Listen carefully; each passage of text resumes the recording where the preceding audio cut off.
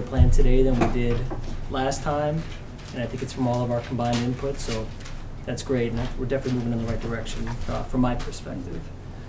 But let me open it up to the board. What comments or questions do you guys have? Not really a comment, but more a comment on process. And this is speaking for myself at the moment. Typically, the order of doing things involves having an applicant go to the historic commission first, get their input first. Things on this particular application have gone a little bit backwards, and so personally, I feel like all the issues that he brought up about having the sort of deferring the questionableness of whether we have authority in the first place, but that it's really deferring those to the Historic Commission in that discussion. I think that's completely appropriate, and that we probably shouldn't be talking about the landscaping, the fencing, the appearance of the addition types of things, and keep it to the things that you outlined. So I just wanted to lay that out. I guess I'm saying I'm in complete agreement with you on that in terms of a process. Can I just ask the question about that? Because you said landscaping is one of the things you would prefer. Your landscaping is actually on the list for it's not clear that landscaping is the same as building appearance. You're right.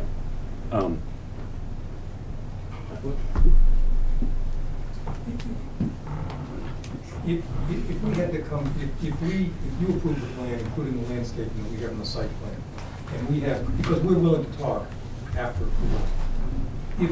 If neighbors come to us, or I come to us on behalf of this group and says, look, can you add this landscaping or change this, and if it's doable without interfering with access and the like. If when we look at the zoning bylaw, we have to come back here for a minor modification on landscaping, I don't think anybody's going to object. We can't negotiate every detail of landscaping tonight. Beyond what we have.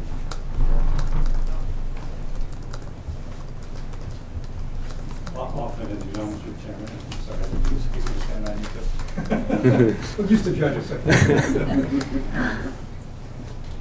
Often the landscaping is thoroughly reviewed in the site plan. It's not at that stage. It's not like a special permit or something like afterwards. So the only reason we can't do it tonight is Criterion's insistence on finishing tonight. They're trying to run this through tonight without final landscaping, without final pavement design in back, pursuant to the fire chief's orders. And I don't think this commission should be, if the plan is incomplete, whatever the bylaw says, if the plan is incomplete, I don't think we have to approve it tonight. If we can get there, that's fine. I'll stay all night. But I don't think you have to, based on the promise of the future dialogue. And we would. Hold on. That's us. Yeah. The thing about tonight, if we do not approve it tonight, the plan as it stands is automatically approved. If you disapprove it or defer approval, if you continue because it's incomplete. We may not at this point. Okay, if that's your view of it, I'll argue your procedure too. And I happen to think that what we have is a very good plan. Having the parking places up front being near the entrances is not necessarily the first choice, but those are handicapped spaces for handicapped entrances, and they need to be close. 4 of them are. Well, I understand. You can move maybe 2. But I mean, the others are not handicapped. The others in that row. Yes, you could probably move 2 spaces, but I think, in general, it's a very good plan. The new building is not a historic building. Therefore, it cannot be entirely controlled by the Historic Commission.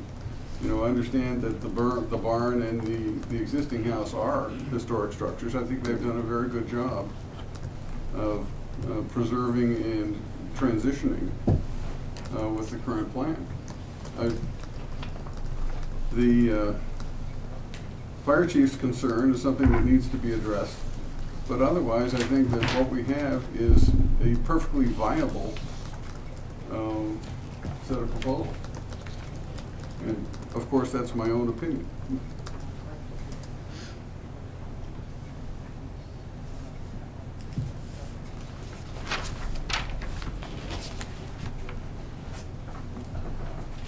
guys have any other questions at this time? Or any comments? No, I was just concerned about the fire chief's movements around the site, really.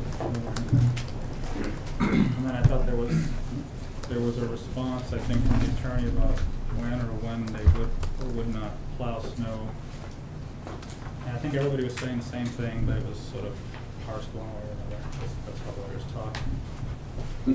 But I think the intent there is that if the building is unoccupied for 2 weeks and there's a large snowstorm, you may want to maintain some sort of access for fire personnel deep into the site. I think that was the intent of, plow it when it's not in session. Well, okay, I can understand that, because certainly we will be plowed right after a snowstorm. Well, that's how I interpreted it, and then when I saw your response, I think we just crossed. I misunderstood. We got some information on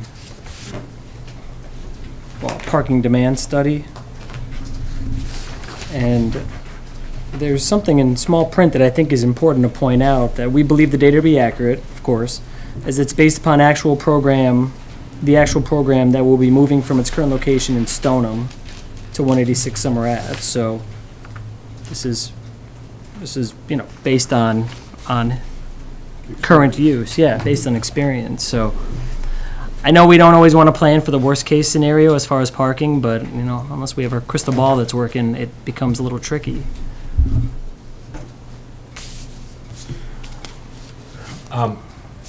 I know this is putting you on the spot a little bit, but because we all just got that letter today, but I know you have a good amount of experience on this. So for a turnaround for a fire truck, in this case, what are we talking about in terms of making that T part of the intersection, like 20 feet or 15 feet?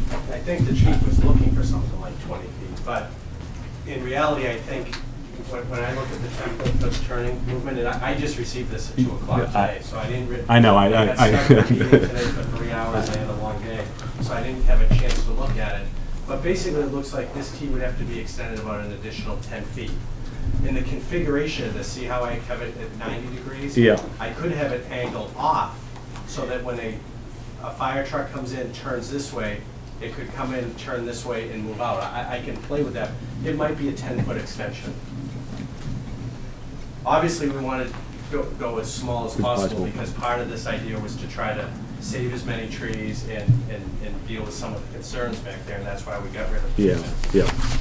I think the last. I would make sure the fire chief was satisfied, but I tried to go the minimum amount possible. Right. And if he was allowable to a turf stone, and as Ken was saying, these spots here, I don't have a problem doing these spots as like a turf stone that grass grows up through. It's like an open face paver. The difficult part with that is striping the spots. And in front of this board before, I've used turf stone, but only in the case where if I needed 20 parking spaces and we thought there might be some special event once a year that we might need 6 or 8 extra spaces, we've done turf stone as an overflow type situation. In this case, these spots would be utilized in the Thursday schedule. We talk about 38 spaces, but 4 are handicapped. So we're really talking about 34 conventional spaces. So I'll leave that up to you guys to talk about. We don't have a problem changing that over to a turf stone. We feel we can manage it, but it is difficult to stripe it and keep them as uniform parking spaces. But it's also, the reason I selected these spots is it's near the recreation area. I think that would work somewhat well. But to get back to the original question, I'll try to limit the amount of extension, obviously, because that's important to everyone here. Thank you. Yep. Turf stone, the CMU shaped section. I didn't hear what you Turf said. stone, the pavers with the sort of CMU section to it. Yes. So don't you just use a solid? I think in the past we've seen solids used where you want to do the striping, you don't have to paint it. What happens is once the grass catches on and grows up through it, you don't see the blocks at all.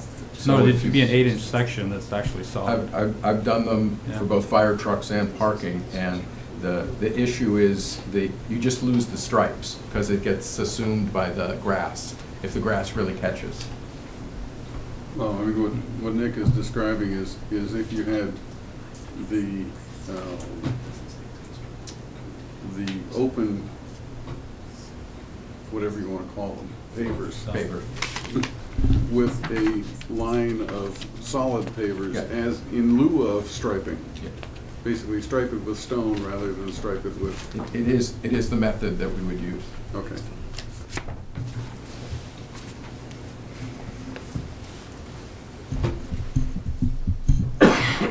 I guess, thinking about one of the goals here that we're sort of batting around, the use of alternative, pavers, maybe shifting some of the parking or minimizing some of the parking. The primary view, especially if there are added fences along the side here, is really straight down the parking lot. I mean, straight down the drive and where the parking spaces are.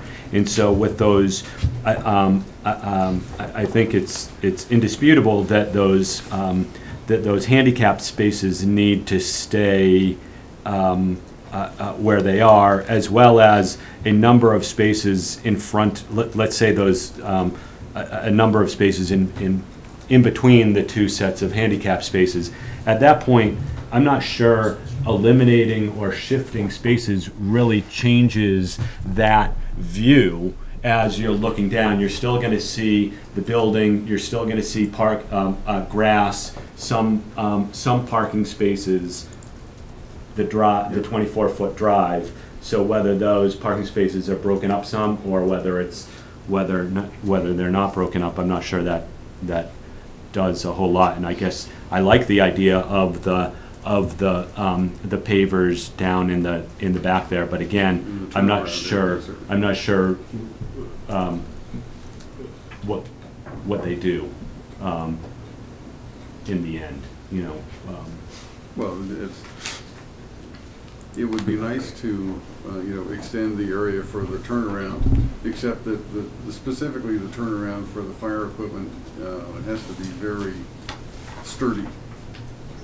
It's very heavy equipment. I think in another application that was approved, wasn't there something that was done like that and approved by the fire department where, artists, where something else was used, so it wasn't all pavement. So Yeah, it worked. It can work. It can work. Yeah. Yes. I'm not sure about the stone, so the fire chief, that's not been looked at. The stone by itself is generally not enough, not sturdy enough for the heavy equipment. That was the library too. We were looking at the library. Oh, yeah. To send the outriggers out on the ladder trucks and stuff like that. That's right. They need expense.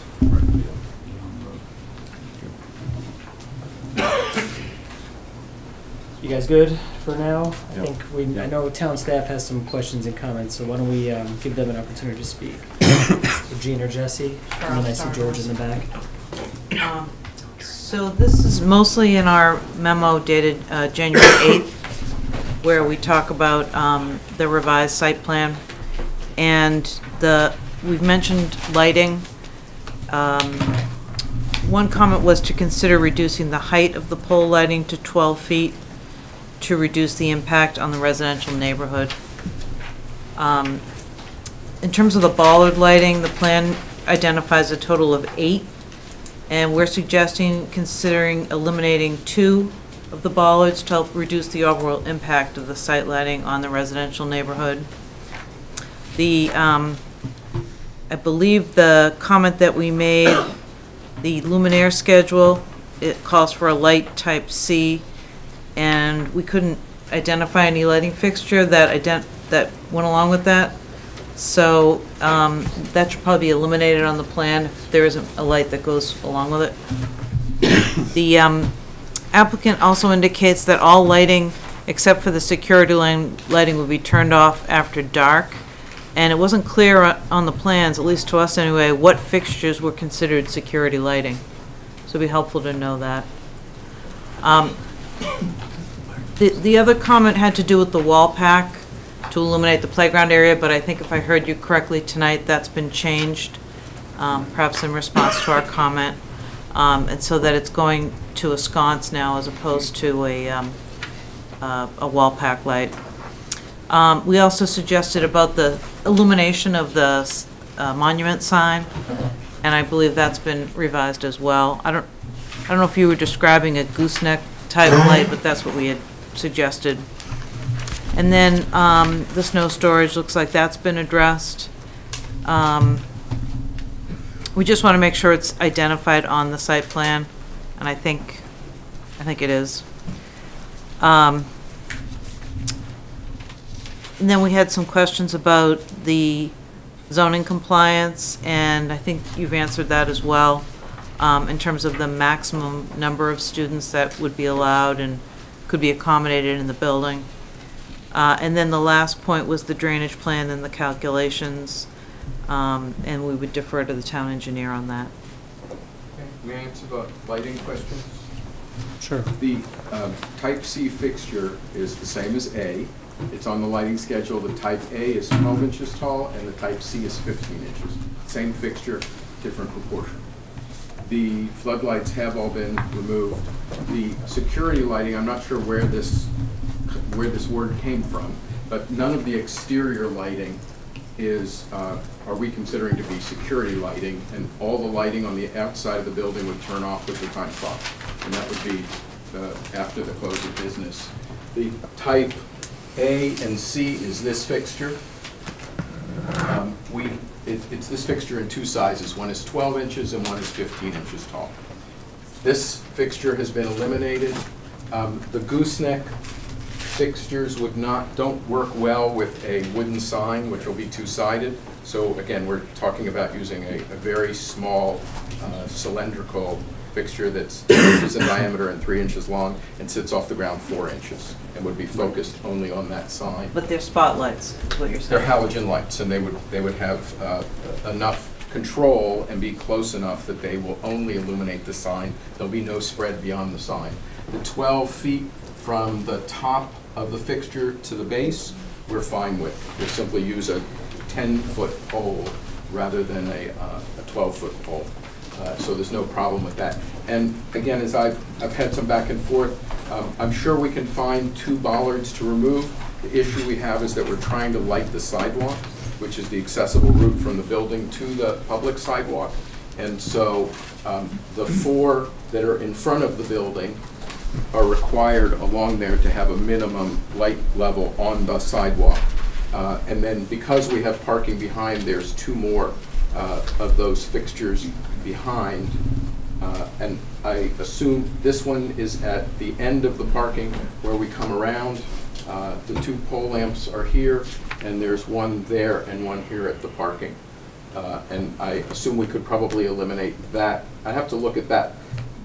That particular bollard is on the sidewalk from the rear basement stair, which would be, there's no use down there, so it's very unlikely that anyone would come out of that door. So I'm assuming that we could probably take that bollard off without impacting our sideway. Is it a fire egress? It is from the basement, but there's no use space down there, so it would only be a mechanic going down there.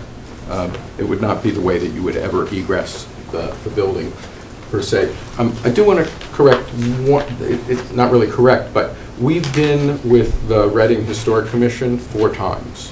So to say that, I mean, we have been there, and we know we've now moved to the West Street District with the establishment of the expansion of the historic district. But we have been meeting and have been looking at these design issues. So there's been a little bit of disconnect between what we've talked about in this room, what the neighbors have asked for, and what historic has been in conversation with.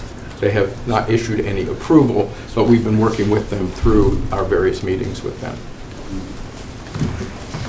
One thing on lighting. The language we would request on lighting is that all parking lot lighting except security lighting shall be turned off after dark.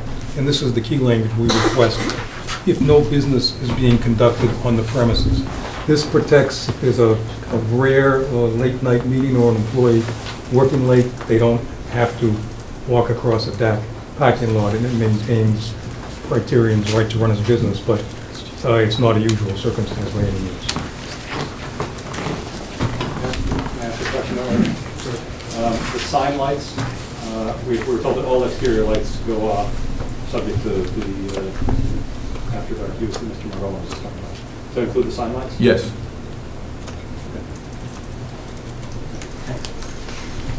Gene. George, do you want have any? Sure, I can quickly summarize my memo. I start off indicating all the changes in the plan addressing previous comments with respect to the drainage, the alteration of the parking, the snow storage, and the alteration of the water sewer lines. I did say my major comments at the end. I did request some minor additions to the stormwater O&M plan, adding a few words here and there, a couple sentences and one additional sentence, which are minor. I did request Jack to rerun, do a quick analysis, rerun of one of the hydraulic analysis to extend the length of time that the model runs, primarily because the A soils and they're truncating the curve, just to ensure that the volume of water that is being generated at the site is calculated correctly.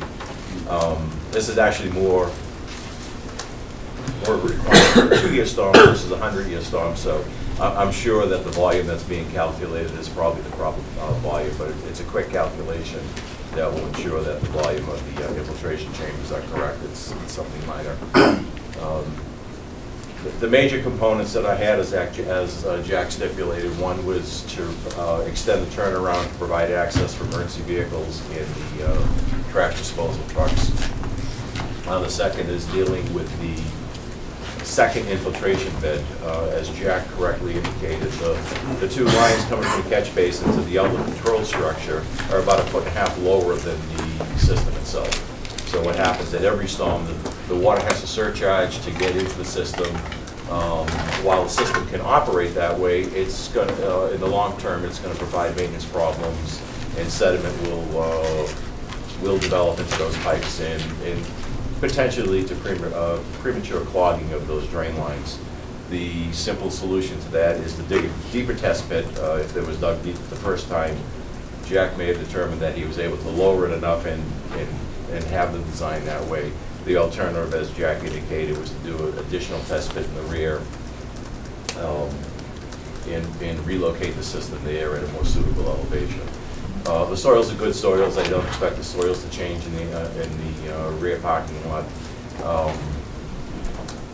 So it's really just a minor design change that's going to relocate an infiltration system at a lower grade or to a different location on the site. It's nothing that's unsurmountable. The balance of my comments are really just dealing with issues that I reiterated regarding permits that are going to be required from my department prior to construction. So they're aware of it. That's it. Great, thank you. Jack, anything you wish to say? No, I'm in agreement with what George stated. Everything he noted, I'm comfortable with adjusting the plan to. Great, thank you. And I know, we all know the fire department had a concern which the applicant will be addressing for sure. And we'll condition that as part of anything that we draft tonight. So the next topic that we were going to do was, we were going to walk through the list of abutter concerns. However, I don't know if that's necessary. I don't know if that's necessary given the presentation that you provided. There's still some stuff that's unresolved. There may be a few points that I didn't cover, so I don't know, maybe just skim down it, and of course I reserve two people's rights to talk about particular issues. Yeah, sure. That are on there. Right. One is one. So I'm not suggesting we need to discuss each point, because I think I covered Well, then, most. why don't we do this? Maybe we handle this a different way. Rather than go through this, why don't we open up for public comments, and you can use that opportunity to address specific items that you feel are unresolved? That's fine. Does that work? Okay, so let's do that. Who in the public has a question or comment?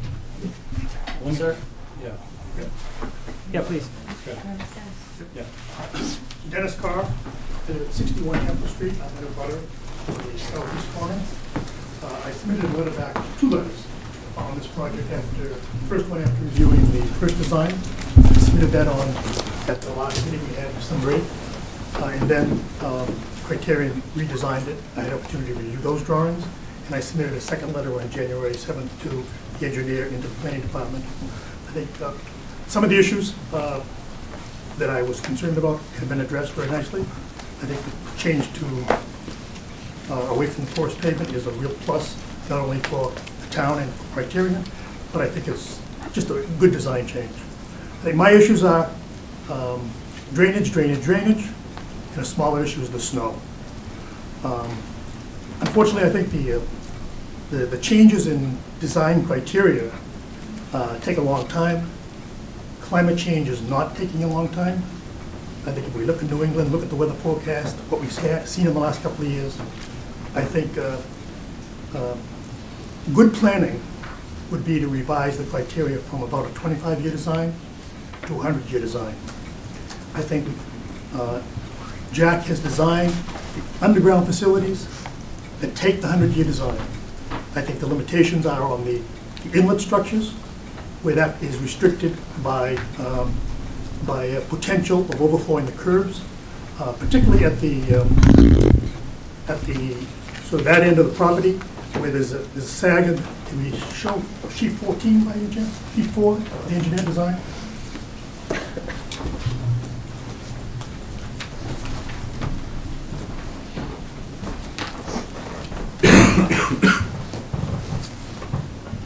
Back is good.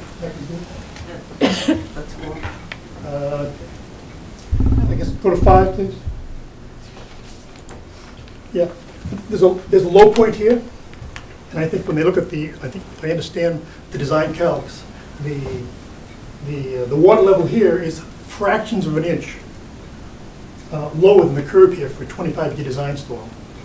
I think just as a potential recommendation that would meet maybe a 100-year design would be just put double grades here. Now the water can get into the system and infiltrate into the infiltration beds and meet the 100-year design criteria. I just think that's good planning. My second point is the second critical point as far as in the butter and as far as drainage. That, by the way, this one would overflow. If you follow the contours line, it would affect this above. The second point that I saw was this point back here. I think the engineer's comments address the sag that we saw in the pipe. Jack has revised it by lowering the basin here with the option of doing additional tests back here and moving this infiltration basin back here. I think the same situation will happen if the soils are good. We'll meet the 100-year design here. I'm just concerned in that design that we maybe consider double catch basins back here. We've got a good design on the grate for handicap, and but even double catch basins, if one of them gets clogged with leaves, gives us the ability here to capture that water, get it into the system, and not overflow the curb and run into the abutter's property. The second issue was, if we can go to, let me just go on this one. On the original design, we had snow storage over here. Okay? We were hoping to get an estimate of what depth of snow that was designed for. But if you look at the amount of pavement here compared to the area that was here, that's going to be a tall snow storage. Okay? And for those who live in this area and maybe walk their dogs, we just get a new fence back here in the school. Why? Because plowing the snow from the parking lot, they destroyed the fence, they had to put a new one there. We were concerned about just that volume of snow hitting the fences here. We asked on the early letter to keep a barrier here, and they did that. Okay? I still don't have a sense of how high the snow pile is going to be, but listening to Jack's suggestion of making the access for the fire department, when I thought it through, I thought swinging that disposal area this way would be good. Because the second issue that we were concerned about for the neighbors here who have gardens, we're raising the site, okay? We don't want any of the de-icing salt that is on the pile to sort of get captured here and go into these backyards to damage the gardens. So the more we can swing that this way in this redesign that you're talking about would definitely be a plus for the abutters on this side. So my points are, I guess, go for the 100-year design. It's good planning, considering what we're living through right now. The changes here, I think we're going to change whatever they come from the design, whether it's flipping this way or this way. I think those are my concerns. Thank you. Thank you. Jack, do you Yeah, I'll just comment? I'll take that quick, and then if George wants to comment on what I say, he just feel free. Typically, you only see double graded catch basins when you have really steep slopes, or if you have large volumes of water, a large drainage area coming. The grates are rated for a certain amount of flow, which I meet in this case. Is really no need for double graded catch basins here at all. That's not even close to warranting them. The infiltration chambers, when I do my drainage calculations, I have to show that the chambers can handle up to the 100-year storm event. If I don't put in enough chambers, it'll show that I'm exceeding the 100-year. It would surcharge the system. So in this design, these catch basins, even with the surcharge in the pipe that we kind of had to do in this case because of where our soil testing, this catch basin would not surcharge even in the 100-year storm event.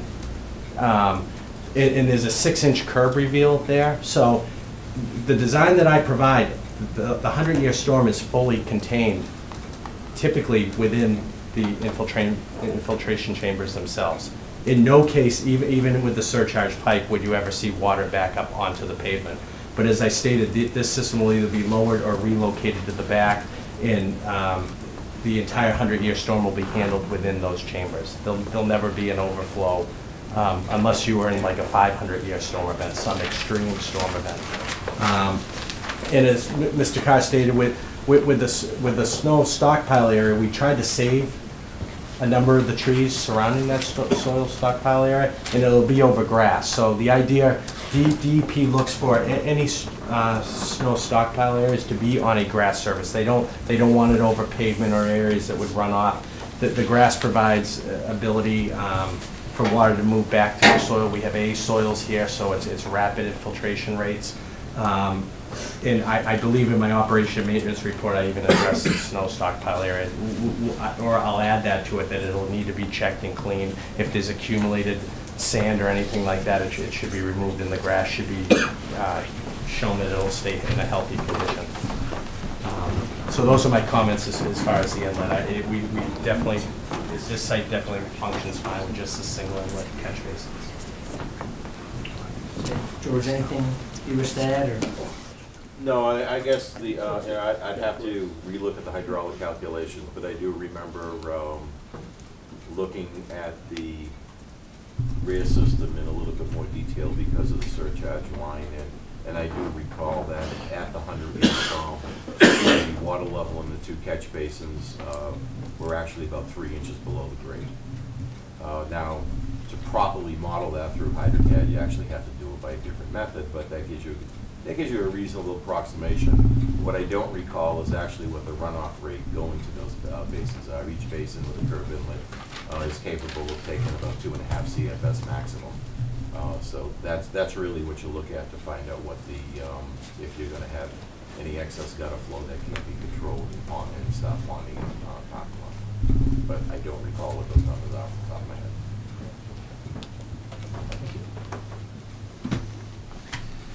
Is there any? Sorry. Which design are we approving tonight? Is the one that was submitted today with the revised alignment for the fire, or the one that was submitted for this meeting? Are you making any type of determination of that, or is that just left for engineering review with the engineers in the room? It will be a condition that we need to include in our decision, that is something that needs to be addressed, it needs to be approved by the fire department, engineering, planning, I would assume. But it wouldn't need to come back before this board. So I think your input is helpful, and I'm sure it'll be used or considered when they do that design. Thank you. What other comments do we have? Yes, ma'am. This is just to Jack's point. I just have concerns. Jack, you just brought up where the snow storage would be. Was that the same place where you said the fire truck turnaround would be? Correct. Is that going to be a problem if there's snow and the fire truck needs to? No, we'd make sure that whatever area we show for the turnaround would have to be maintained as a plowed area so that in any weather conditions, the fire truck could get in and out. So you need a different area for the snow storage then? It'll be the same area, but the area for the snow storage will get slightly reduced because of the extension of the turnaround that's needed. Ma'am, I'm sorry, what's your name and I'm address? sorry, Susan Coccoluto. Great, thank you. Comments? Yes, sir. Jerry Lamb, 194 Summer. I mean, my thing has always been about the parking, and just have a couple comments. The original building that they had on the site was like a one-story site. It had 20 spaces in front. So when you made the comment about, well, it sounds like you already have history, so you must know how much you need. Well, they must have had history at that point too, and they had originally 20 spaces. So that's just a, comment. The other thing is, we had a neighborhood meeting. This neighborhood meeting we talked about, and a comment was made at that maybe we could adjust the hours. So again, it gets back to the max spaces. So if they were willing to adjust the hours, I don't understand why we have to plan the 38 spaces, the max, 1 day a week. It just seems like that could be played with. The other thing at that meeting, this is one thing I keep harping on, is someone said the reason they moved the parking away from the house was the Historical Commission. And then we brought that up at the last Cpdc meeting. They said, oh, no, I must have misspoke or I misheard. It was DRT. Okay, DRT made us do that. Okay. And, excuse me. It wasn't. So, and I went back to the DRT, and Art mentioned this meeting, the minutes, and there's a pile of stuff in here about things they were asked to do, and it's all in bold. Right? The DRT tells them, I want you to change that, change this. And then there's not one comment in there about moving the parking away from the building. So, my point is, I don't know why they're digging their heels on this. There's like 15 feet between the building and the parking. If we could shift that over 15 feet, it's 15 feet away from the plot line. So I don't know why that would be a big change. So, and I know Mr. Margolan said, no, we don't want to do that. But other than saying they don't want to do that, I don't see why not. It doesn't seem like it's any skin off other than changing the drawing, because nothing's been paved yet. So that's my comments. I don't understand. And if someone could explain it to me more about why we have to plan to the max when they mentioned they're willing to adjust, as well as moving those the whole parking lot. On the alignment of the driveway, I thought we had talked about that during the last meeting, and maybe my memory is a little bit foggy, but which certainly could be. But I thought that it had to do with the desire to keep the driveway straight and minimize the turns for fire and the grades that are needed between to be maintained between the barn and the sidewalk and the parking lot, and make all that work, especially in that back area where you'd have to be sort of weaving around the barn. Is that's my recollection? That's correct. The barn's at a slightly higher elevation. It sits up, and as I spoke about, this entrance right here to the addition, right now it's just a ramp coming in straight. If this gets shifted over, in this grade, the elevation of the addition has to match the first floor elevation of the existing house. I would need to design another switchback ramp like we did here, back here. So we tried to basically keep it straight, because that was something the fire chief, if he had to pull in In the worst case, if he wasn't able, he could back out like he does in other spots. We are gonna provide the turnaround, the building is gonna be sprinkled. But it was to keep it straight, and we did try to beef up the landscaping on this side. Which I appreciate, yeah. So, No, I appreciate there that. are some trade-offs that we But try as far as to it being do. straight, it could be straight. You see the large bump out next to the barn. You could move that straight over to the left, and it would still be straight. Can you just pan that up a little bit, Gene, so I can see the street? Oh. At the site entrance, that's okay. At the site entrance, there's 2 town trees, here and here. So we're trying to keep this, we're coming in right between the 2 trees. You can't take down a healthy tree in Reading without a permit from the tree warding, and it has to be dead or dying. They don't just let you take one out. So we actually, we located the existing trees. That's where we plan the curb cut. That's where we have to come in. So that's about, and we put a slight curve to pull it away from the But if you did property. that slight curve the opposite way, Jack, you could do the same thing on the flip side. You're bearing to the right there, bear to the left. I'm going to ask that we maintain some rules of order, and I think questions and comments should go through the chair, Mr. Hanson. Okay, thank you.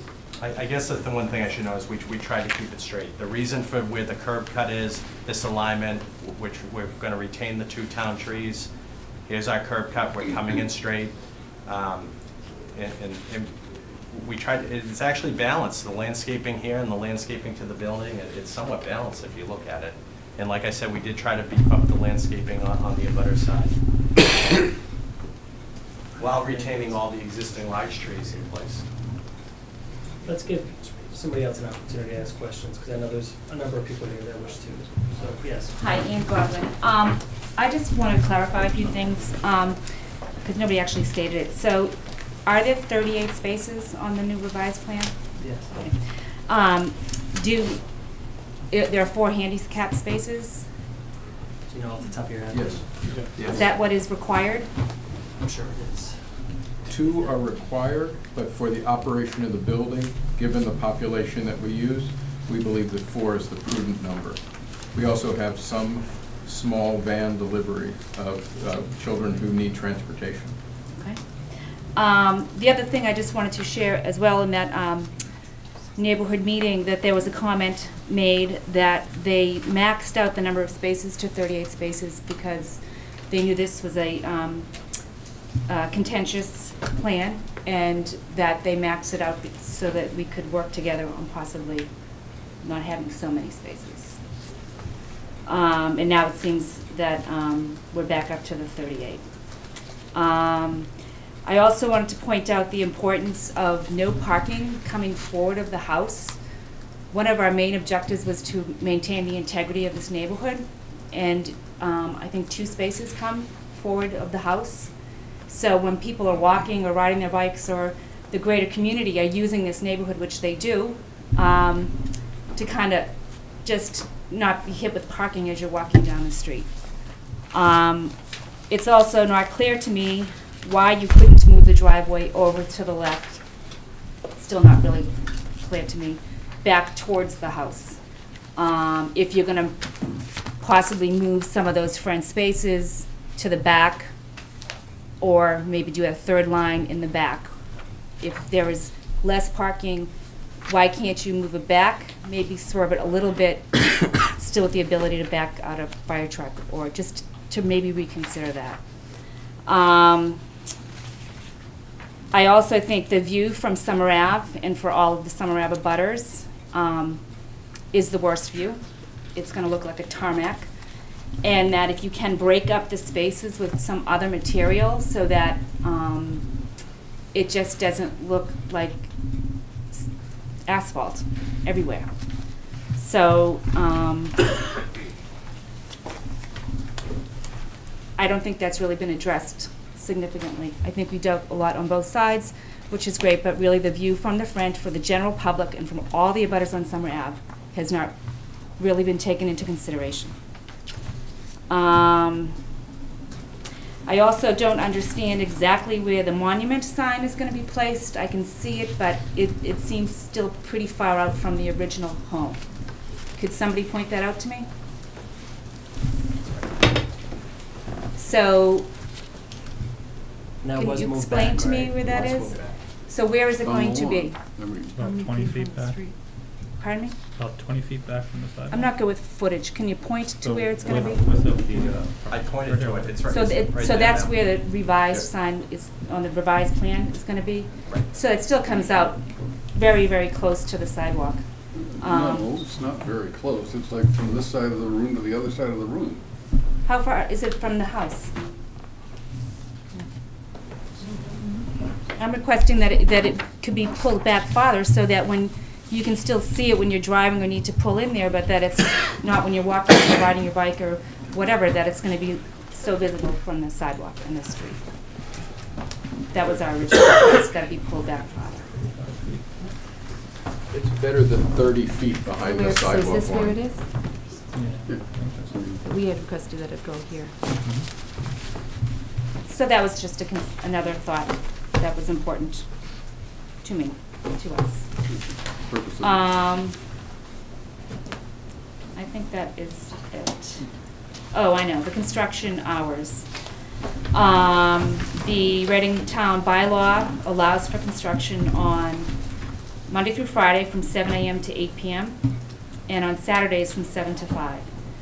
And this is a major commercial project in the middle of a residential neighborhood with families and children, and we request that no construction occur on Saturdays, and that the Monday through Friday, 7 to 8, be possibly changed to 7 to 5. We all work really hard.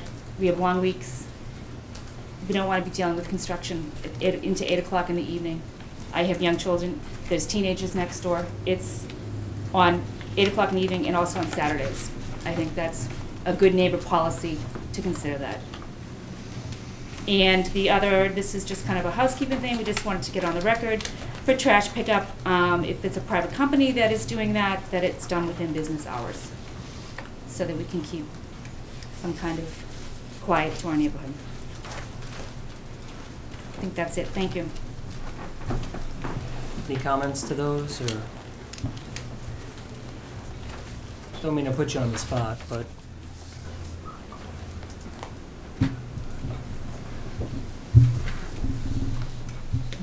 No, really, I think we will, construction hours comply with the bylaw, and if there's a problem, I guess we can try to talk to people, but the bylaw contemplates construction in all areas of the town. okay. What other questions are there? Yes, please. Sandra Romer, 176 Summer Ave. I'm the direct northern abutter of the property. Mr. Maxwell has said on many occasions that he is willing to work with the neighbors on fencing and landscaping, and he even said tonight, landscaping's easy. Yet, we still do not have any guarantee whatsoever that we're going to have a fence and a green screen between us and this new building.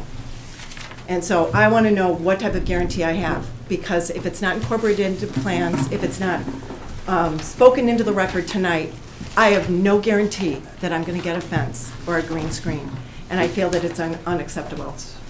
It seems like he Gene, may if address you would it. come Yep. back to the either landscape plan or the first site plan.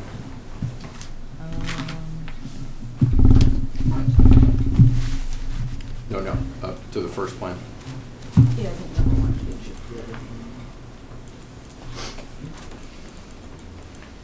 Almost back Fine. there. So, Dr. Littleton has agreed that we can do the wood fence that you've asked for. Yep. From that stair to this corner, we'll turn that corner. Okay. And then we will, if this landscaping is not, It's not tall enough. okay, then we can install arborvitae along there to the back of the historic house. And we're willing to have that a condition. The arborvitae? Yes, there? that's Okay. fine.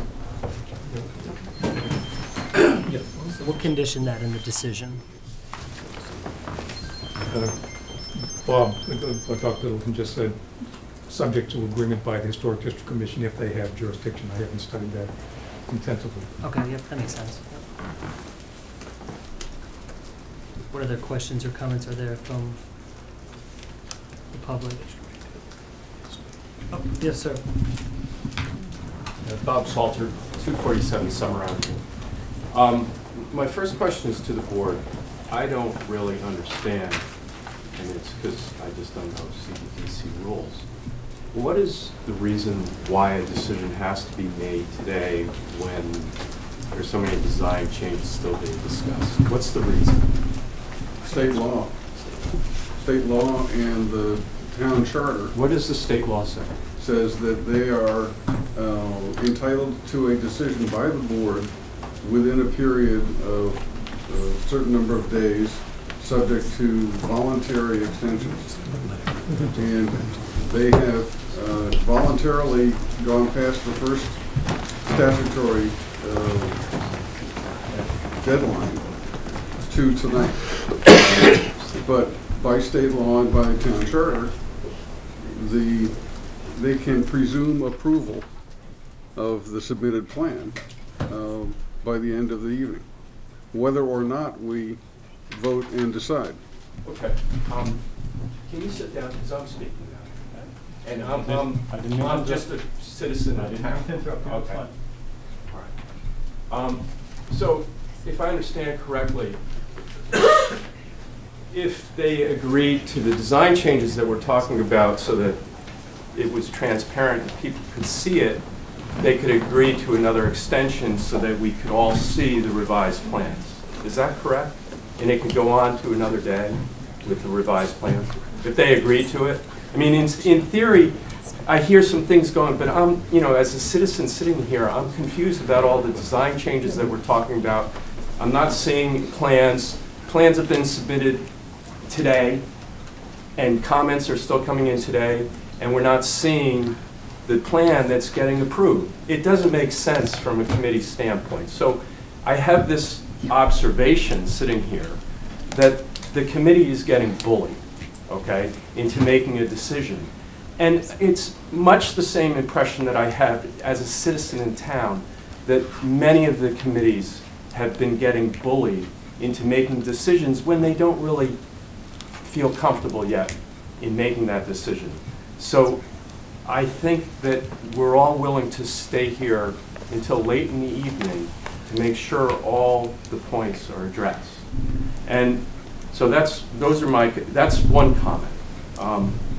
The other comment that I want to make is I think that the neighborhood has given some very good argument for reducing the number of spaces, but yet we're kind of hitting an impasse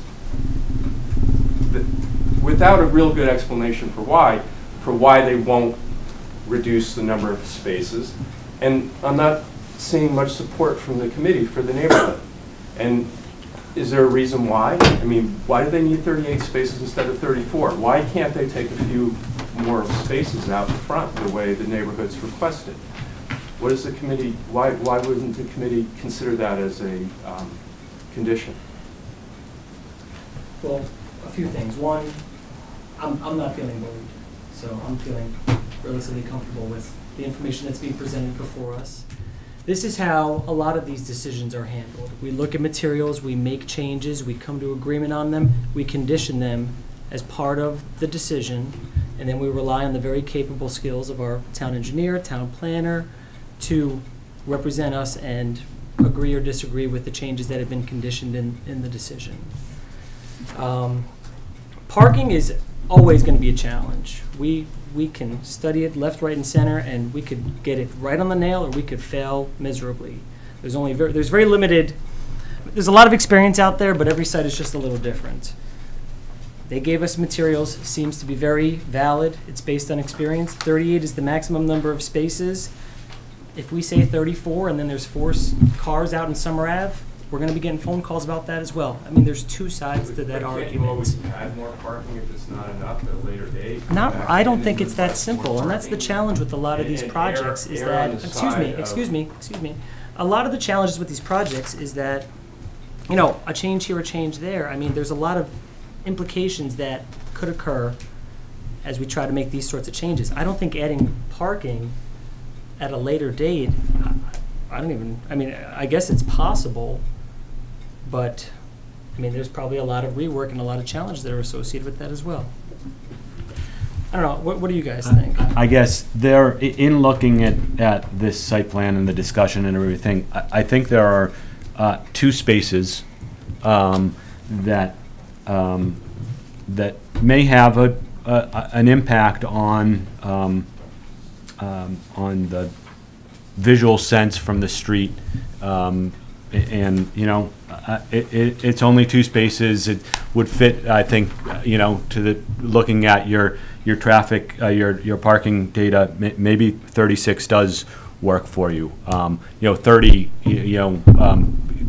I can see getting much lower than that probably wouldn't. And those are the first 2 spaces up towards the street from the handicap spaces. Other than that, we can talk about reduction in spaces, but I'm not sure to what point it serves. And I guess I would ask whether you think you could live with the reduction of those 2 spaces in the front. Provides a little bit more green space up there in the front, but doesn't really impact the overall. Other than that, I'm not sure from the total site picture and impact on the neighborhood. I'm not sure what further reductions would serve. That's my take. I mean, if the 2 up front were turf stone or whatever, that would be less of a visual impact. Yeah. I mean, You still have a curb. So, hold on, yeah, please, can you address John's? Yes, Mr. Tuttle, I didn't hear you, I apologize, I was being talked to. Could you just repeat your last comment? oh, I was just thinking that if the 2 non-handicap spaces, the closest to the existing sidewalk, were to be created with the turf stone, then the eventual, the visual appearance would be, you know, perhaps less, you know, field of pavement. The car is what the impact is, not the pavement so much, it's the car. Right, Well, it'll be a top. Yeah, I mean, That turf stone stuff doesn't work, by the way. I don't know what your experience is, but once you plow it 2 or 3 times, it never grows back, and then you have to keep seeding it, and then it's a big muddy mess. So. It can heave. Yeah, it's not And a great. we're still gonna have the concrete walkway heading out to Summer Yeah. Avenue anyways, because we wanna make that Right. positive connection for foot traffic, so well, I mean, I'll let Ken. if I'm feeling bullied by anybody, it's being bullied by the neighborhood, honestly. Wow. We live there. Wow. Wow. I live there too. Represented us. Excuse me, hold on, hold on, Goodness. hold on. Let's pull it back together. George, I saw you had your hand up. Did you want to make a comment? I just wanted to make a quick comment about making the 2 spaces up front turf stones. You'd still be lining the parking lot with granite curbing and everything, so Yeah. you really wouldn't lose that visual effect of the parking lot being there if you did change those 2 to turf stones, no matter how much the grass grew. We would have to keep it cut down. It would be indented by the granite curbing around the remaining area, just as it is now. The only comment I wanted to make, I understand, well, no matter what we do or say, there's going to be some disagreement and some intents, and that's people's right. I want to keep in mind the purpose of this program. There are going to be kids with handicaps. I'm not happy on that, other than the fact that it's true. There's going to be strollers coming out of vans. The spaces that we have close to the building serve a purpose. They're not there willy-nilly. So we would not volunteer to remove them. And I actually agree with Mr. Safina after talking to Jack about the turf stone. It's not a magic bullet. Well, just let me respond to that. Sure. I don't want the turf stone there, but I do think those 2 spots could go away. There's another concern about parking, though. Jack, what's going to happen when you try to get this turnaround in the back end there? Are you going to lose spots back there now? No, I won't lose any parking spots, but I will have to extend that T portion into where the snow stockpile. So we'll move the stockpile east. Yeah, I still have some room with the stockpile. You can see the end of the stockpile's here, and there's some trees here, so I have room to expand it slightly. I do think I'll have to extend the turnaround 8 to 10 feet to make the I'm just trying to think of, I'm trying to picture the aerial. I think the lambs are on that side. What's to the east of that property? I mean, is there To the bottom? No. I know what's on the bottom. I'm thinking what's on the school.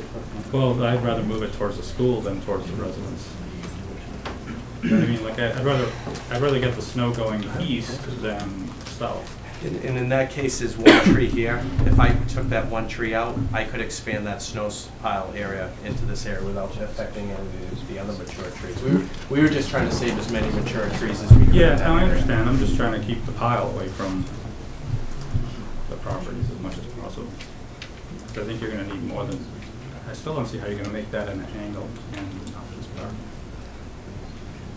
Because I'd still keep this spot here, Nick, but then I'd come off at an angle back this way, maybe. I have to look at it. Like I said, I just got it this afternoon, so I haven't had any time to look at it.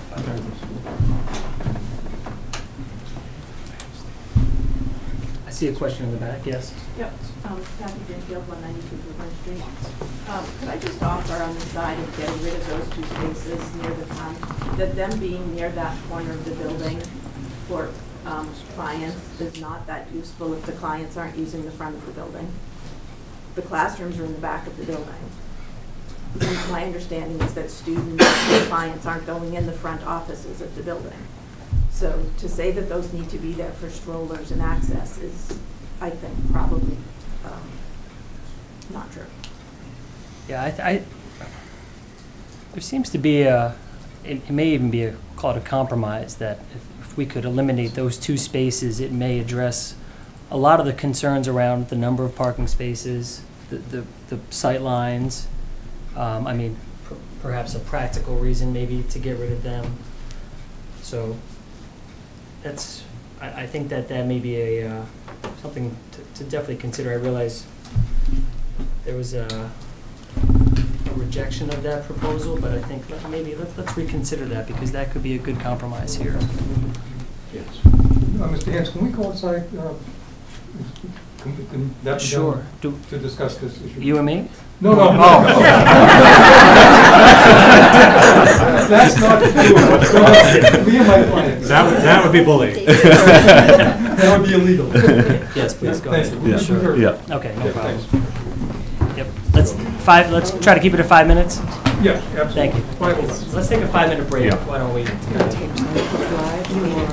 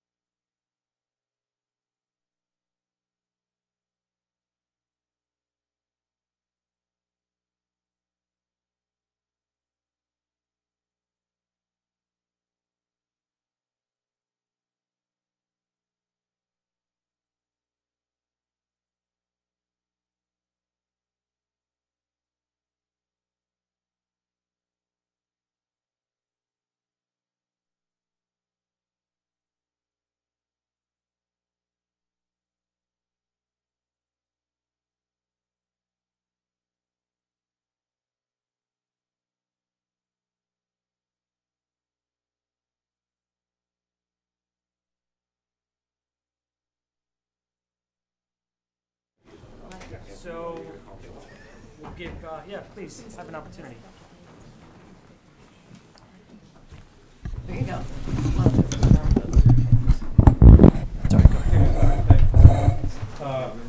We feel very strongly about the number of spaces. However, when we talk, and we can make an accommodation on those 2 front spaces, which we think should be acceptable. And I want to turn it over to Jack Sullivan because he's better with the plans than I am. Sure. He'll point out the accommodation with. Yeah, thank you. Go ahead, Jack.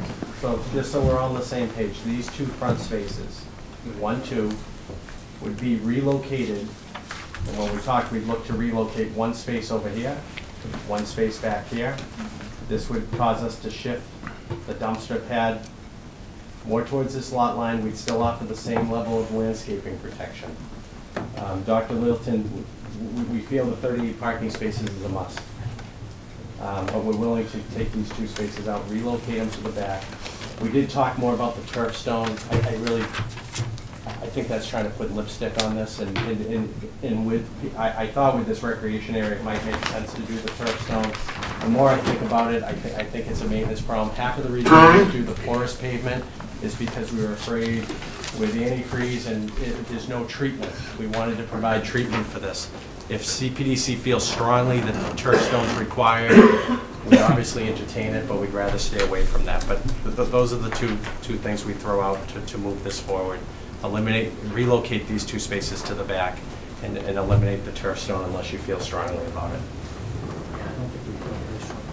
Yeah, just want to make it clear, so that would mean extending the landscaping in place of those 2 parking spaces? Correct.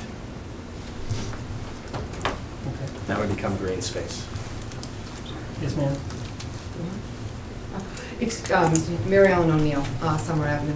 I'd like to ask, they've mentioned the use of 2 vans, and we have not asked how many students, not students, they refer to them as clients, they bring in on the vans, which absolutely reduces the number of parking spaces that they need. That has not been fully explored.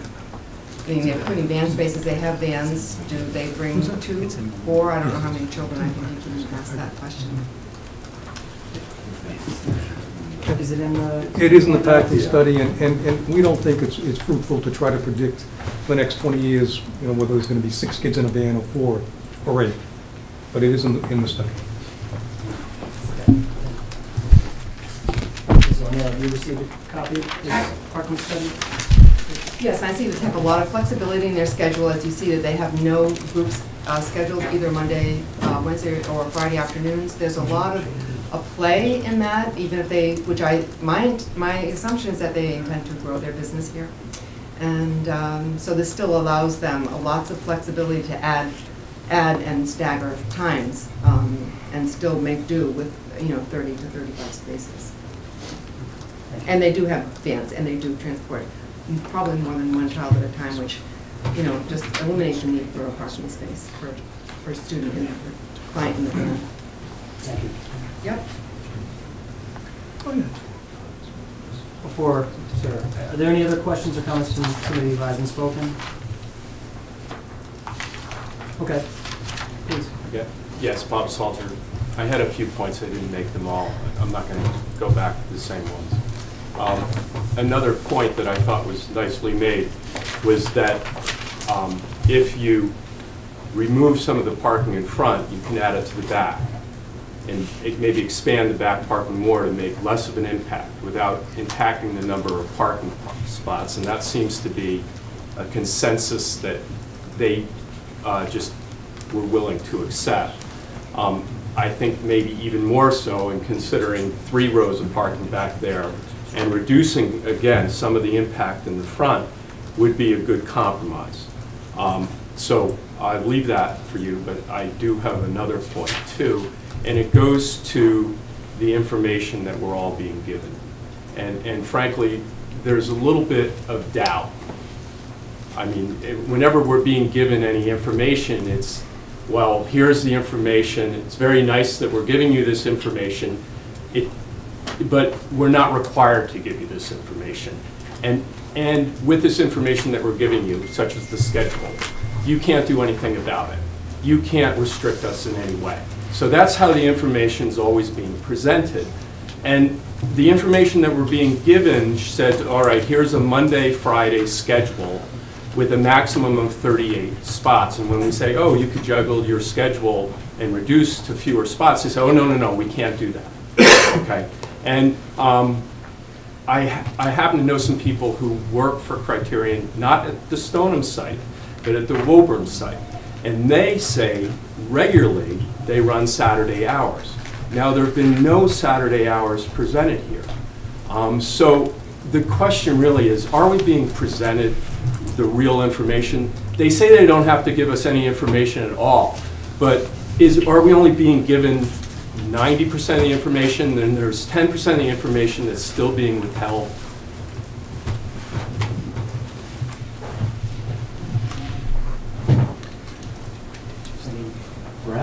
Perhaps, you know, I guess Can in we get response Criterion to address that? No, I guess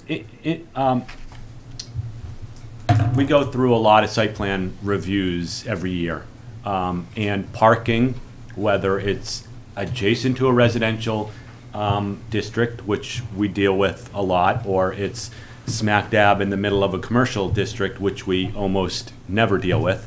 The parking, the way that the Reading parking requirements are set up, it's always a question of what's needed. What we try and do as this board, we could apply some fairly rigid and strict formula, like many other towns do, that say you have to provide X number of spaces per square foot, or per this or per that.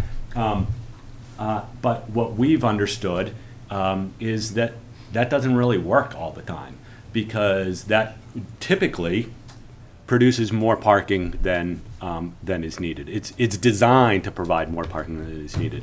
So, you know, I guess so we work with a lot of business owners that come in front of us and present some information, and you know what? Sometimes it's not all right, because sometimes they don't know.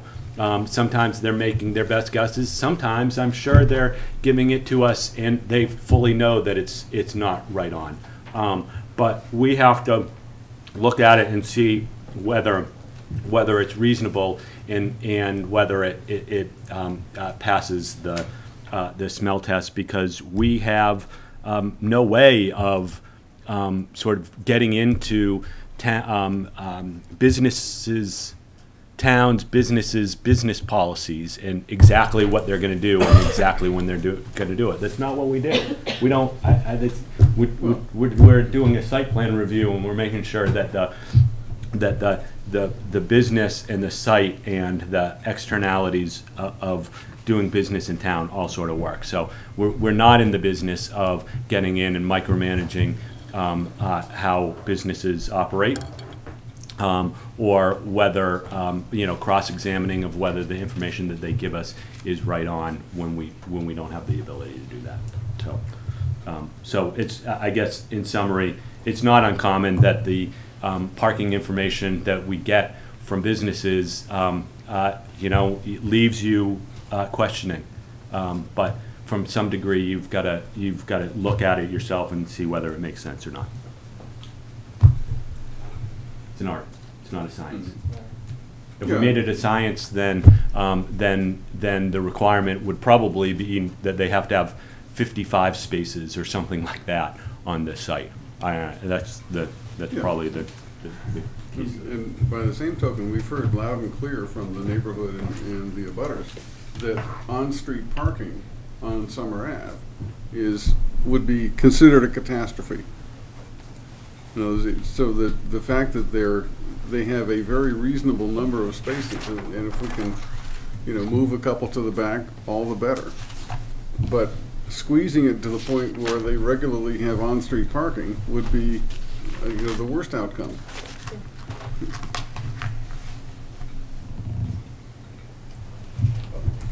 Anybody who has not spoken? I see 3 hands from people who have spoken, so I want to offer the opportunity to others. Okay, ma'am, yep, go ahead. Kathy Greenfield.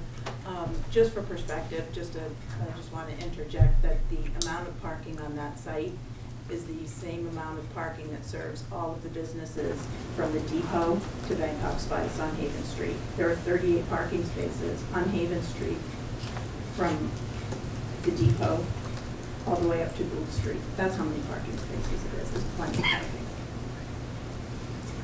That's the objective. And then you did a great job. So 2 other hands up. Sir? I just want to second Bob brought up the point. We compromised to move 2 spaces to the back. That they, why not have the 3rd row back there and then move more spaces? How many spaces What's the were in the objection T? to that? Right, the original plan, the T layout, 39. that was still the same number, so where weren't they? I think it was 1 row of parking, I think, in the T.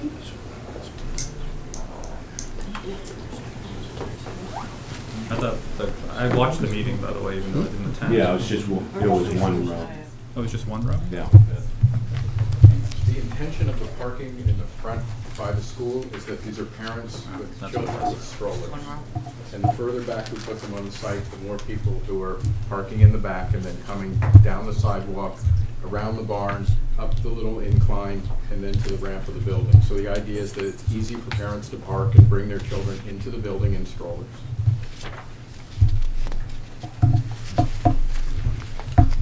Dan, did you have a question or a comment? Yeah, I did. With the, those additional 2 spaces moving up and the trash moving up closer to our lot line, I would request that that existing chain link fence be changed over to stockade fence. The portion of the site, the board can make the condition it likes, but that's actually the school parking lot. No, part of that chain link fence, it abuts my lot line. A very good portion of it does. Sure, any part that abuts your lot line, we'll go ahead and do that. If you want to bring up the, there's another file in there that has the assessor's map. It's a separate file. No, I'm not sure that you have on there. Well, the jog in the northern property line is the corner. No, it's not. I don't think so. It's not the line. I don't know. According to the town map, it is. My lot goes all the way back to the chain link fence in the back that abuts Parker. And then if you walk over towards 186, there's a piece of chain link fence that bisects my land. We go to the site plans combined. And I assume that fence is owned by the town, if it is also covering part of the school? Because there's a piece of chain link that comes out from Parker Fence towards Summer Ave. So I don't know if that, I don't think that would be owned by the town. Okay. I don't know. We think that's school fencing, I don't swear by it. But Yeah, it could Yeah. be, because all the fencing back there is school fencing. I think the way it was phrased was, we don't have to identify it necessarily right here, right now, but your lot line. Whatever abuts my lot. Will line. have We'll a have stockade fence. Stockade fence from Parker Fence forward. Yes. Okay. And the dumpster will be screened with a stockade fence as well. And Okay. there's landscaping behind it as Yep. well. Good. Ma'am? I just want to reiterate again, and please ask to consider about the Saturday construction hours. Reading's construction bylaw is more liberal than the town of Boston, which does not allow construction on Saturdays. And that this is going to be very, very impactful on this neighborhood. And as a good neighbor policy, quote unquote, from Criterion's literature, that would be a really good neighbor policy to not do construction into the evening hours and not on Saturday. Exterior. You're really disrupting a lot of lives. So we're all willing to work together, but I think that is a reasonable request. Well, I don't think we really. I guess That's I would. unprecedented. I understand construction impacts a lot of people. Almost every construction project in town is abutting a residential property. The only one that probably didn't was when Jordan's was built. So I guess, yes, you're right. It probably is. It probably is impactful. But I guess I would suggest that, I'm not sure why, I guess I would suggest that that's something that we bring up at town meeting if we want to start restricting construction on Saturdays then we should do it townwide. Yeah, I would agree with that. Yeah. I'm asking as a request. Yeah. For the If they want to do that, then that's fine, but I guess I'm not, Right. I wouldn't put that in as a condition.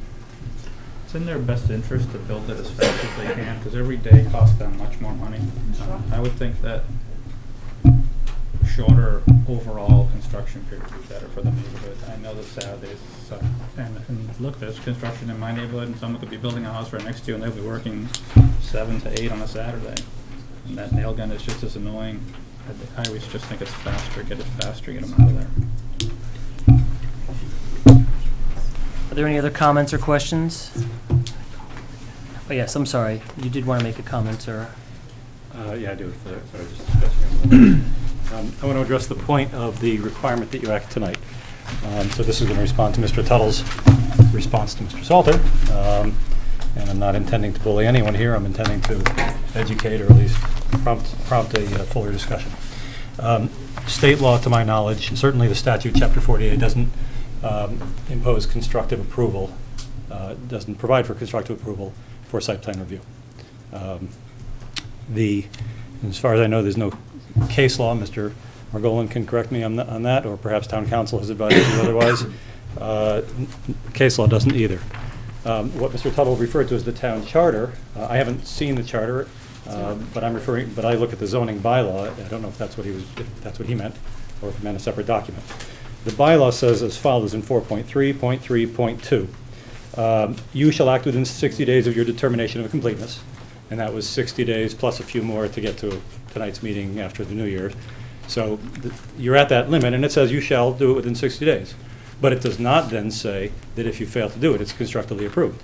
It's an obligation, but like many obligations in the law, the requirement is stated, you're expected to try and follow it in good faith, but it doesn't mean that, it doesn't say what the consequences are if you don't. People are expected to follow the law.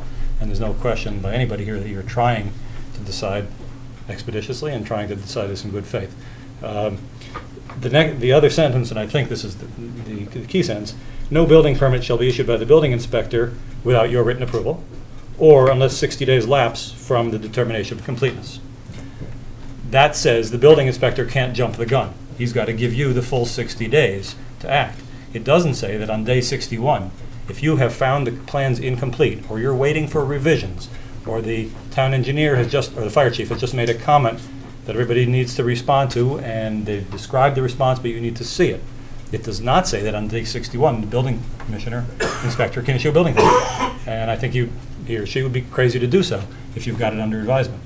If you continue this for a valid reason, and you continue it for a short period, there's no suggestion that you're just trying to stall or delay, I don't believe there'd be any constructive approval.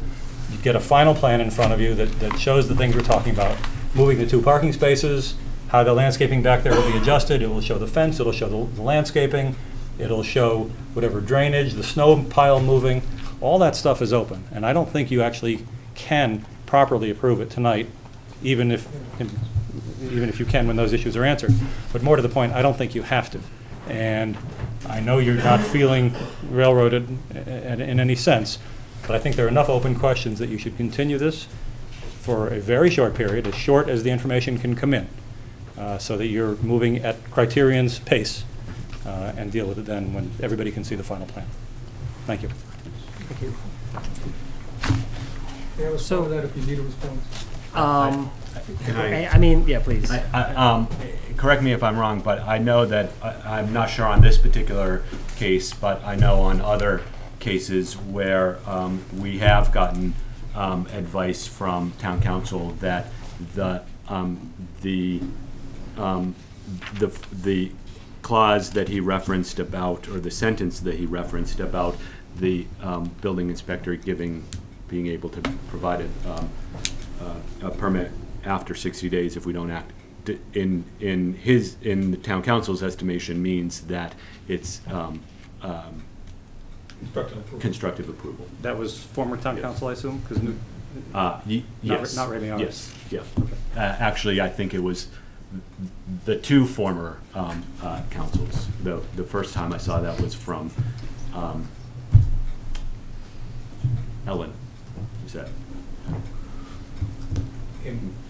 I'm not town council, but that is an exactly correct interpretation. The Cpdc approval is a precondition for the building. That's where the zoning bylaw is structured. And then the bylaw says that you cannot go to the building inspector until you've either approved the site plan or 60 days have expired from the certification by the town planner that the submission is complete. And that is the language of constructive approval. I mean, I can't give you a Supreme Court argument here tonight, but your town council is exactly correct. Yeah, clearly there's going to be a difference of perspective on this one. But I mean, I think we're at a point where many of the concerns have been addressed. Not all of them will ever be addressed. But personally, I'm feeling comfortable like we can move forward on this tonight. What issues do you feel have not been addressed? Because right now it seems to me that parking is the one factor. We've got screening on the north side. We've eliminated 2 spots from the front lot line. Right now it seems to be the parking number and the parking along the school facade. Right. Which they're not going to concede. Okay. And we have no way of forcing them to do that. I understand. You're right. The plan has improved a lot tonight. If the snow pile gets moved toward the rear fence, that'll be another improvement. More screening along the right-hand property line, that's another improvement. So the issue that hasn't been addressed, the number of parking spaces, we're not happy with the result, but I can't say it hasn't been addressed. But what hasn't been addressed is the point I made earlier. Mr. Salter then came back to it, and perhaps one or two others, which is why can't, can we go back to the site plan, I guess the first sheet to it.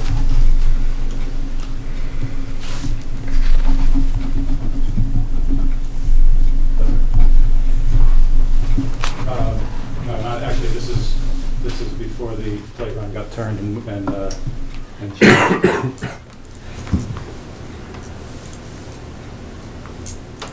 Jack's layout sheet. Yeah, in sheet 1. Okay. So you've got a large border here, and we talked about the trees last time, and we talked about the trees in the parking lot. And you've got a fairly large space here. If this is 30 by 40, I think, I heard for the revised playground, then just by eye, that's 20. And what's that? No, that's, well, 25 or more. Oh, 20, okay, maybe 25. That's fine. You could shrink those margins, as I said, without doing any violence to the program, even making any parents walk farther, other than 5 feet farther over on this side.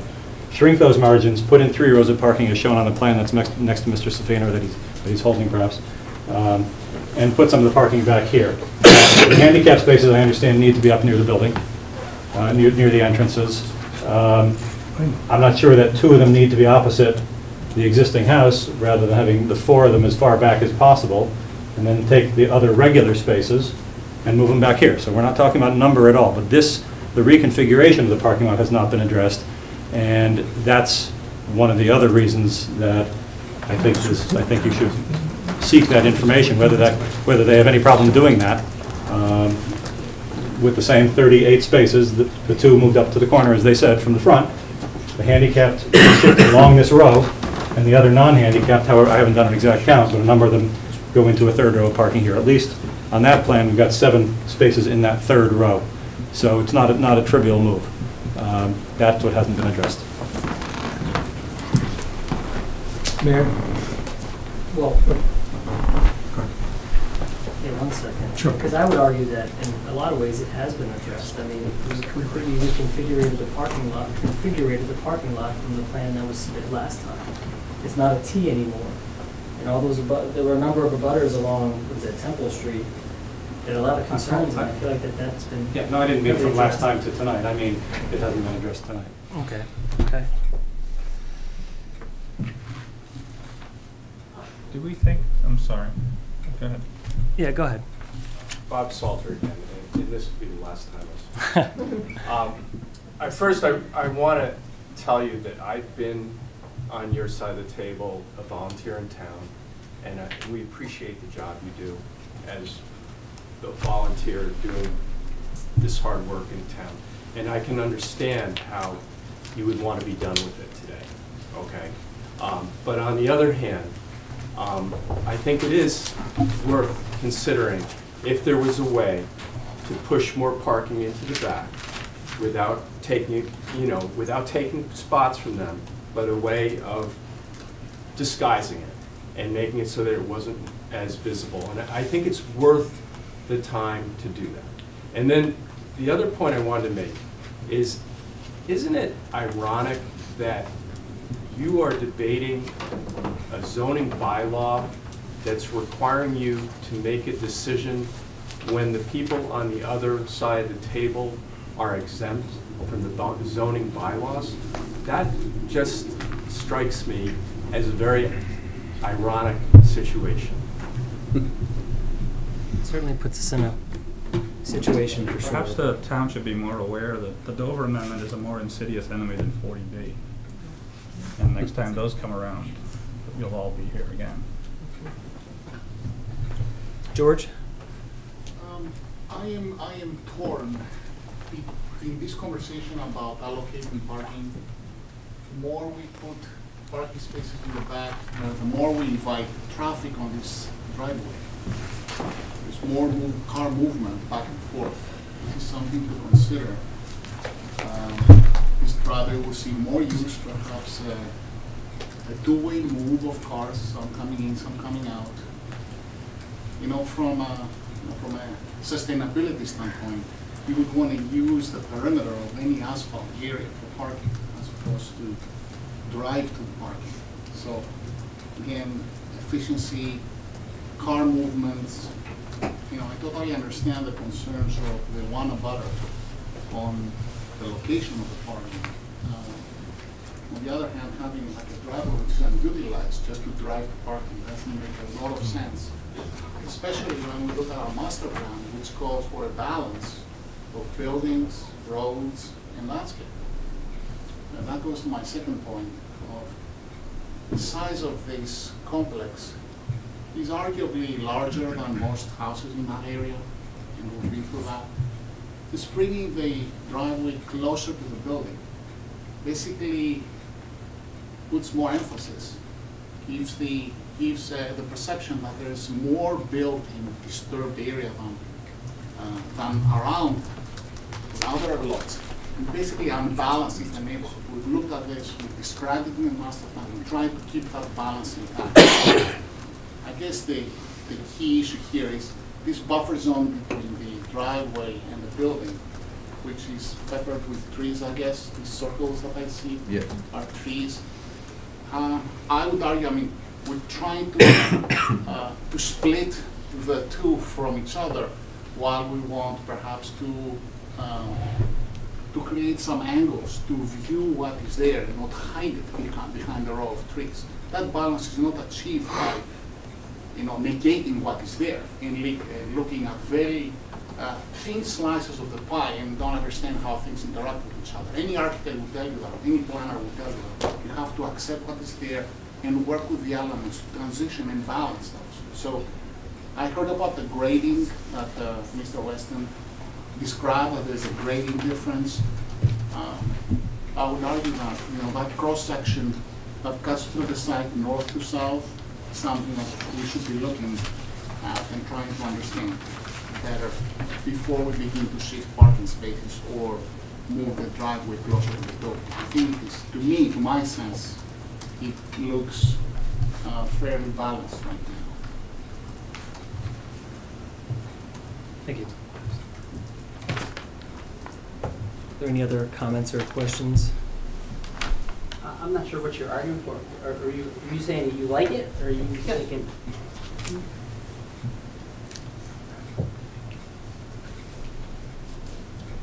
Anything else? Okay, I think we're at a point where we can close the. Move that the CPDC close the public hearing for the site plan review at 186, 190 Summer Avenue for Criterion Child Enrichment. We have a second? Second. All those in favor?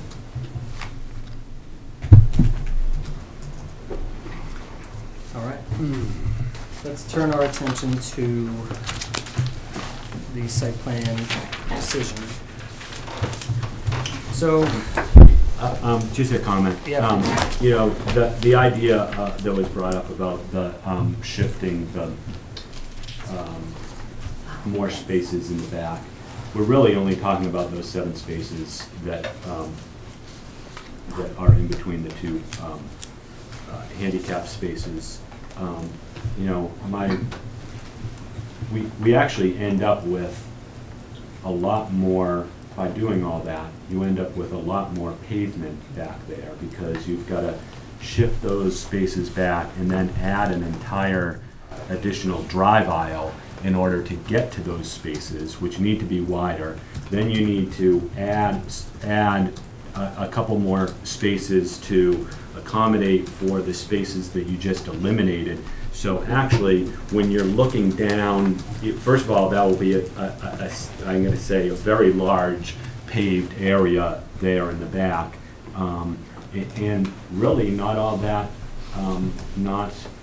that safe an environment. I mean, if we have kids with strollers, from a 3rd drive aisle in the middle of some spaces there, really,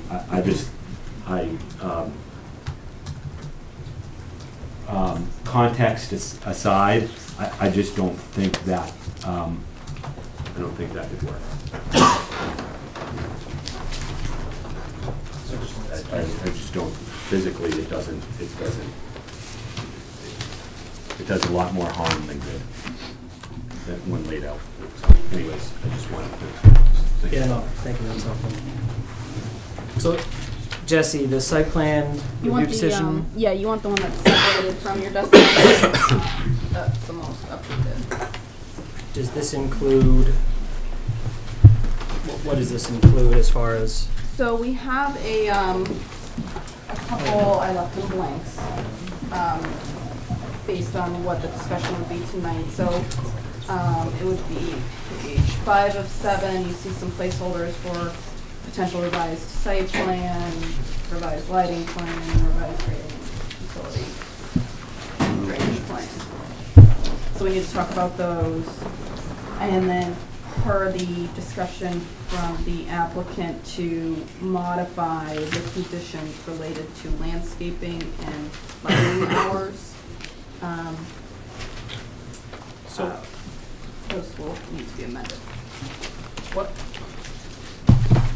Maybe let's just inventory the conditions that have been raised today.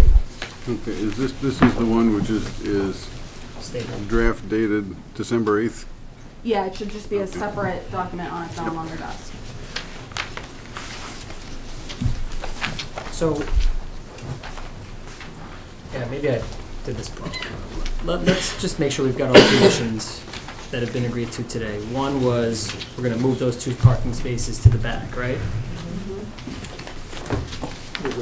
Yeah. 2 was, I'm forgetting your name, I'm sorry, but. Cinda. Lucinda? Cinda, sorry. Cinda's, we're going to have a stockade fence from along her property line. And then we're also going to have a stockade fence continue up the property line all the way, I think, to the edge, the bottom corner of the building. Back of the existing. No, in line. What we agreed to was to the back of this retained. I'm glad you spoke up. So the fence will come along there. And we looked at the assessor's map, and this is all the school property. So the wood fence will come along there. and then we'll add the arborvitae to the back of the historic house. Okay, thank you. We've got the fire truck extension, for lack of a better term. Did we talk about the arborvitaes? That was mentioned, but was that, is that different than what? Arborvitaes are from that point. From the end of the fence to the back of the historic house.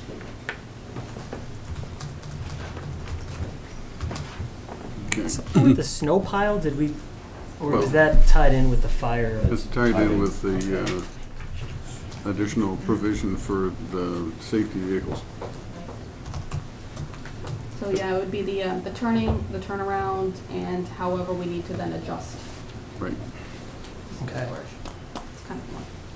Yes. I thought it was pretty much agreed that the snow pile would move to the east, to the rear lot line, and not to the south when that turnaround was done. Mr. Safina, I think, raised that issue. Yeah, so we'll write the condition like that. Thank you. Is there anything else that came up tonight as far as conditions? Well, they're not conditions, but Oh, yeah, I yeah. guess we would need a new Accommodations, right. lighting plan to go along with the changes that you mentioned. Do you want to have a new landscaping plan as well? Show all those fences and plantings. Gaining additional landscaping while reducing some of those two front parking areas.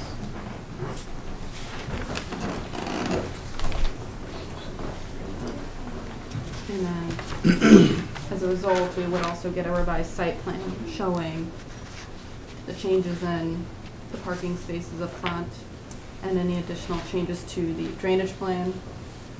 I guess that would be on the drainage plan, but any changes to the turnaround for the fire apparatus. Well, I'm not sure if we have an as-built equivalent for the site plan, but that's the kind of thing that we're looking for. A plan that shows all of the accommodations and agreements that we've discussed. Well, I think you need to redo the plan anyways for to get the fire and safety, the yeah. fire piece done, and also the drainage. We do a new plan so you incorporating all the components Right. in the conditions in the staff comments, specifically the town engineer's comments in his review letter. Yes. Yes. So the condition for the decision should be that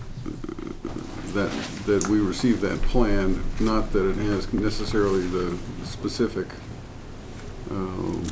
elements in the decision proper. Some of them were not, I don't think that we can condition approval on, but we can certainly condition approval on getting the revised plan. Okay.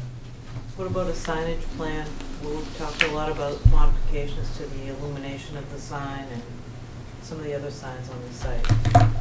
I think everything's on there. I think with the revised lighting plan, that should do that. And the site plan should have that added stop sign. Is that on it now? That's on there now, yeah.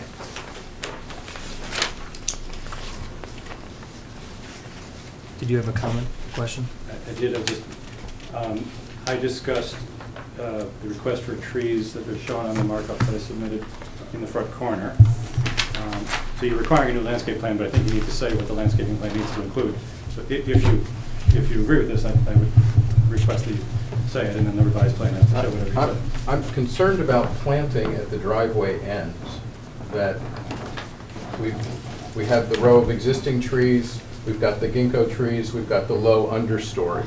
But to add more landscaping at the driveway when we're taking those two spaces off and we're trying to give sight lines to the sidewalk, the drive lanes, and what's happening on the street, this doesn't seem like a place that I would advocate for more landscaping. Yeah, I would agree. Okay, I wasn't suggesting to simply extend the row of trees out to the street, but something in that space. And on the other side of the driveway where the two spaces were, I don't know if you're inclined to That's require. right. No, you're right. We said that we should extend the landscaping where those two spots are being eliminated. Okay. All right. But that's just grass, you mean grass. Yeah, I'm sorry, you're right. Yeah, We're I mean, it's not gonna just be a pile of dirt or something. No, but it won't Yeah, be, it'll be but you're saying grass. it won't be perennials or bushes, it'll be just grass. Yeah. Right, Okay. right. Extension of the existing lawn there. And if I may, what I said earlier, as to anything that you're simply leaving to the HDC, that is the appearance of the building, the trim, that's fine. I think you should just leave it to them and not make a recommendation. If it's not in your purview, then there shouldn't be any piling on. Just leave it to them. Okay.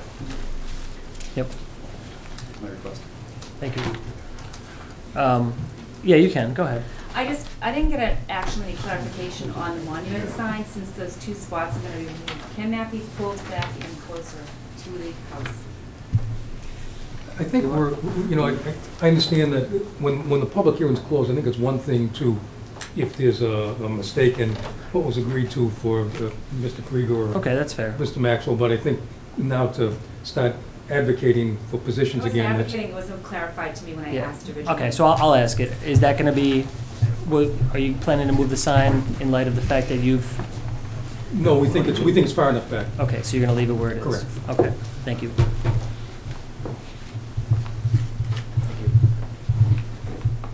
Any other conditions that we have not accounted for? I'm sure Jesse's going through her copious notes.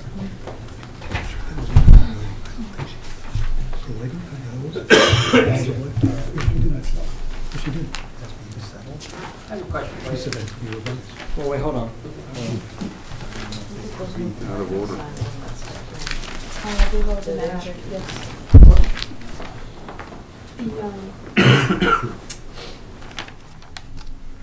When you're thinking about the revised plan in terms of the turnaround, we'll want to make sure that there would be additional signage or somehow marked that there would be no parking there. The fire chief, I did speak with him today about his memo, and he wants to be clear that there'll be no parking or queuing in that space. So we want to make sure that maybe an additional sign in that area. Additional sign in that area. We've got 4 signs. And Yeah, I'm talking about when you add the turnaround. Got it. Yeah, Okay. just so that vehicles don't queue back I there. That could happen. And then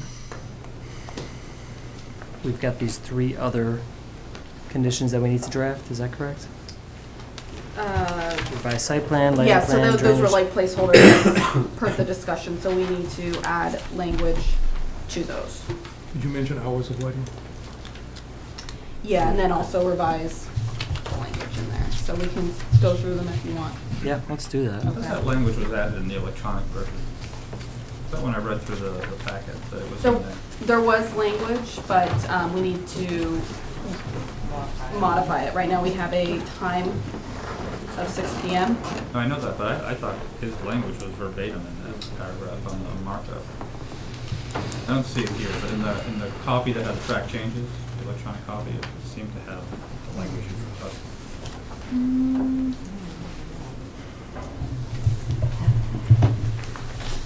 This was the electronic copy you saw me? I just remember track changes. So I don't know if we did track changes for this one. So for a revised site plan, so we want to have them submit that to town planner, town engineer, and fire chief.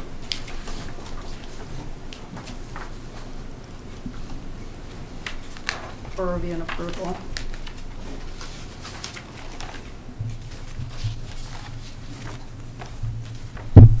Do we want to call out the specifics? Yeah, of the conditions we just walked through, That absolutely. depict Yeah, the following. the following, which will be the fire truck turnaround,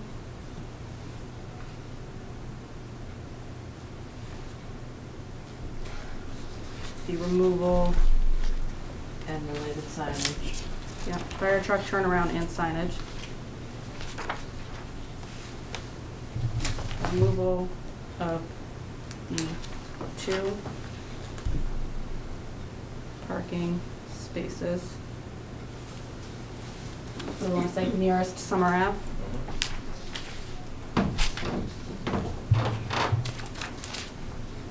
Removal and relocating, is that what? Yeah. Yeah.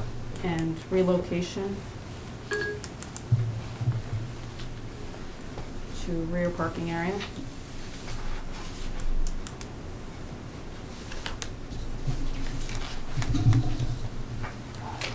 What else on the site plan?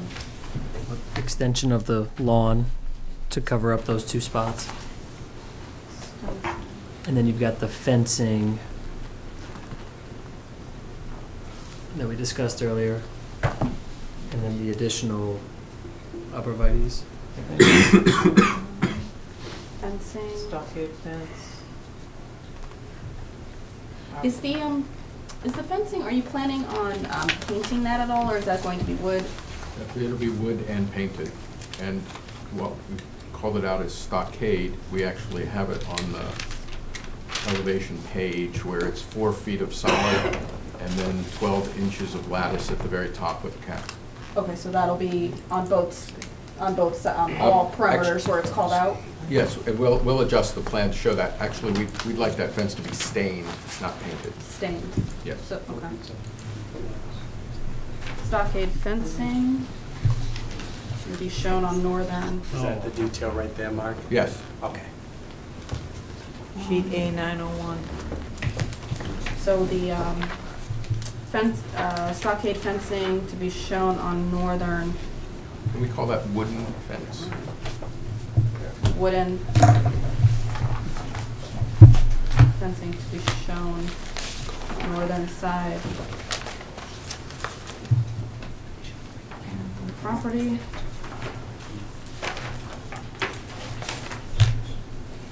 From, what are we saying, from the retaining wall? From the basement stair, retaining wall, to the inside corner of the abutting property. And that's the school property. Mr. Chairman, one clarification. No. The drawing, I'm looking at the hard copy of that, says it's 6 feet. Apparently 5 plus 1 or 4.5 plus 1.5, unless I'm misreading that numeral. This is 6 feet. Yeah, I thought you said 4 plus 1. 4 feet, 1 foot of open trellis, 4 inches, 4 inches, 4 inches, and there's 4 inches of Okay, so, sorry. yeah, it will be 6 feet. 6 overall. Yep.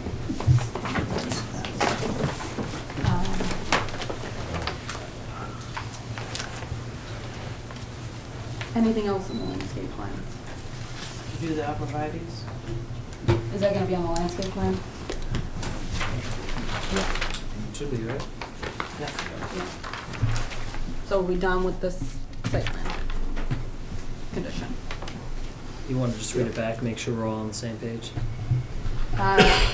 The applicant shall submit to the town planner, town engineer, and fire chief for review and approval a revised site plan that depicts the following: fire truck turnaround, removal of the 2 parking spaces near Summer Avenue, and relocation of the spaces to the rear parking area, extension of lawn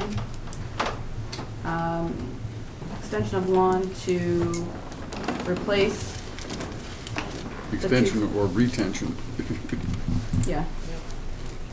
To replace the 2 parking spaces. Stained wooden stockade fencing to be shown on the northern side of the property line from the basement stair to the inside corner of the abutting property. George? Arborvitae's, change, redesign the infiltration system. You didn't have the Oh, the yeah, arborvitae's. well, Those go on the landscape plan. yeah, we'll do those on the I just landscape. didn't know if you were detailing it, that's all. Detailing the items or not. Alright. But the change the revised design of the infiltration system should be on the site plan. So we're gonna, on the site plan or the drainage, we have a grading, drainage, and utility However plan? you want to word it. Okay, 'cause it's not on the site plan, okay. We were going to phrase the fire truck turnaround condition to account for what Nick's comment was about how we wanted, so I'm gonna butcher this, but the snow pile can go east and not south. Yeah. Can we do that? And,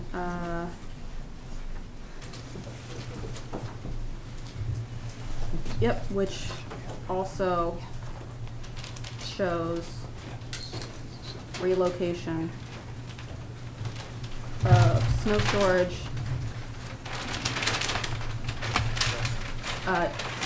Toward, basically, toward the eastern property line. toward the eastern property line.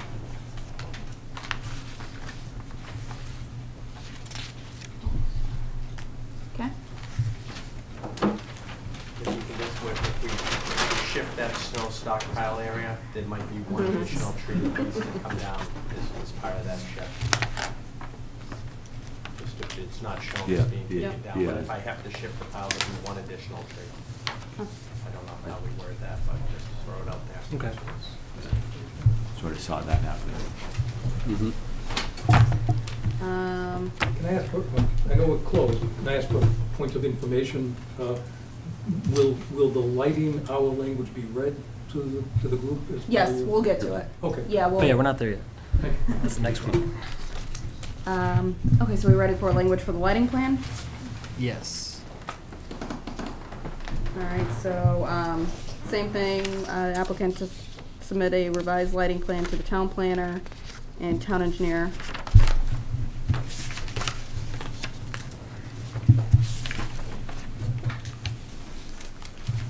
Do we wanna just reference the town planner memo?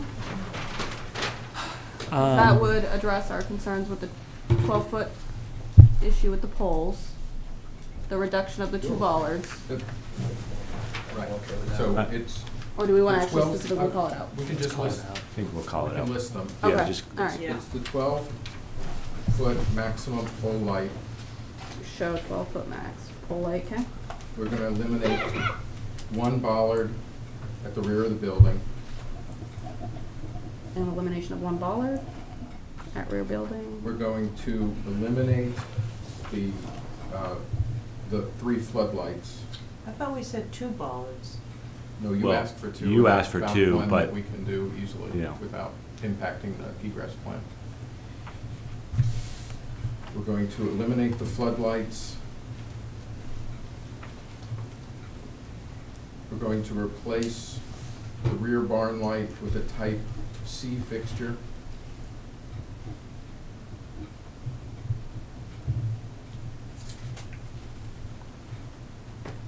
And we're going to use the small 2-inch diameter halogen ground lights at the sign.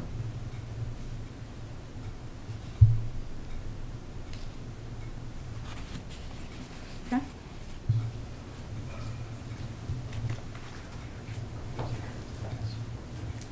Need to read that back, or? The applicant shall submit a revised lighting plan to the town planner, town engineer for review and approval that will depict a 12-foot pole height, elimination of 1 bollard at the rear of the building, elimination of floodlights, and replacement of the rear barn light with lighting type C fixture, and the use of 2-inch diameter ground lights for the sign. Mm-hmm. Okay, good. All right. And then revise grading, drainage, and utility plan? Oh, yeah, I'm sorry, yep. Sorry, can any lighting be moved back if the first 2 parking spaces are gone? Yeah. Does that affect the We lighting? can move that first pole back. Okay, is that a request? Yes, please. Yeah, okay. And relocation of pole light near entrance. Okay.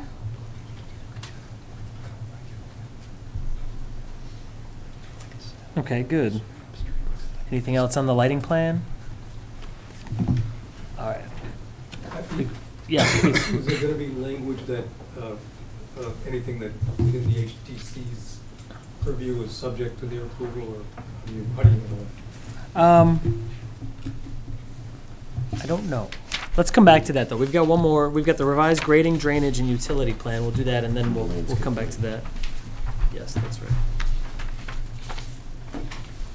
All right, so revised grading, drainage, and utility plan, that'll go also to the town planner and town engineer for review and approval.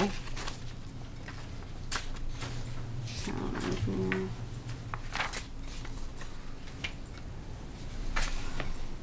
Is George still, George? I'm here. All right, how would you like, what would you suggest for this?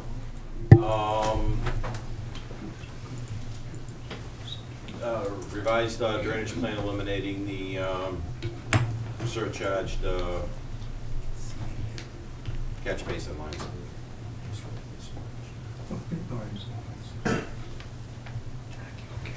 And that'll Do you have to need- be a note at this time, George, because of the time of season.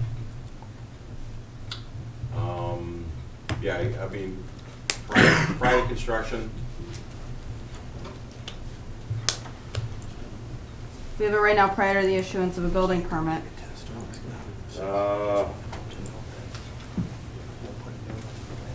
in my opinion, that's too late. So you want it, Yeah, you can, I'd just assume leave it loose, and I'll have to get on Jack and the owners. I mean, but I think prior to any but we construction. have prior to that, we do have a few that are prior to the start of construction. We can move it up to that if you want. So we're gonna See, move. we normally hold a pre-construction meeting well before the building permit application, right? Yes, well, somewhat concurrently. But before the start of construction, we will hold a pre-construction meeting. Okay, that's why I was saying prior to any construction, a new test pit shall be performed to determine alterations or relocations of the infiltration system number 2, Jack. Yes. To eliminate surcharge drain line conditions. So you want the test pits and the plan revised prior to the start of construction? Yep.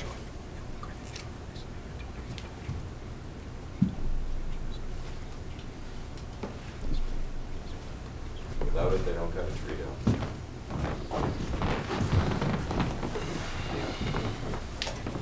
So I'm gonna say, prior to the start of construction,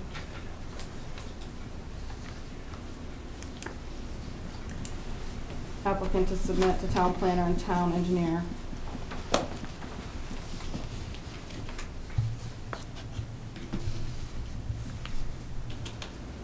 for review and approval, a revised drainage plan eliminating the surcharge of the catch basins.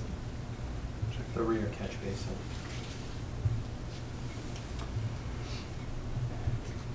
Revised drainage plans altering the elevation of or relocating the location of infiltration system number 2.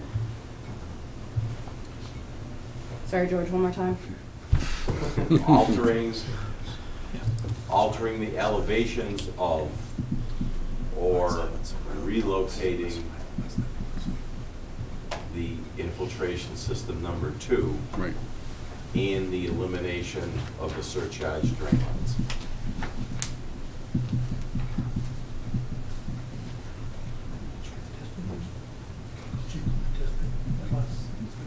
That has to happen as a result of it, so. Got all that? In order to do it. Prior to the start of the construction, applicant shall submit to the town planner, town engineer, revised drainage plan depicting alterations in the elevations of or relocating infiltration system number 2 and elimination of surcharge drain lines. Okay. New vocabulary.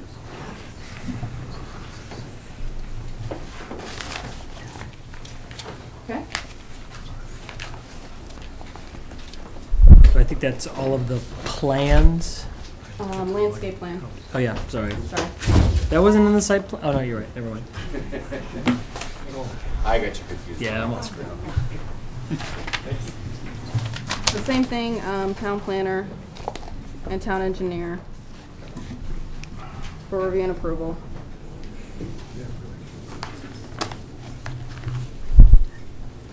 Revised landscape plan depicting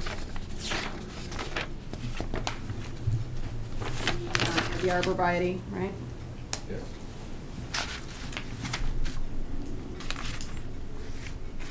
From the end of the wooden fence on the north side to the back of the existing historic house.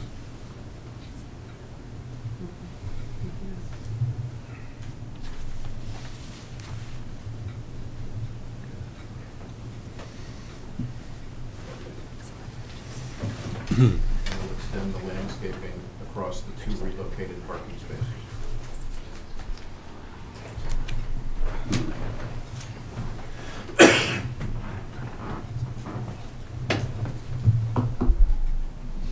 Anything else?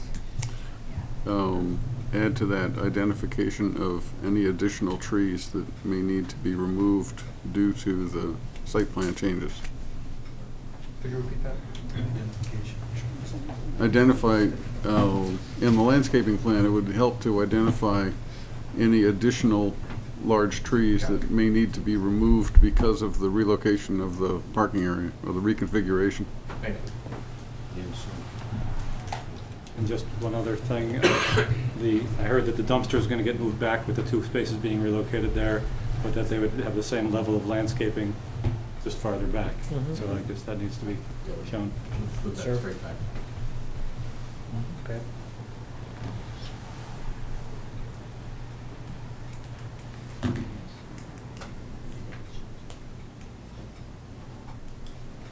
Okay. Is that it for the landscape plan? Mm-hmm. I think so. Now, there was a request for language or related to the historic district? That would work. No, I think we'd be fine leaving that alone, because the historic district jurisdiction is what it is. Right. That sounds good.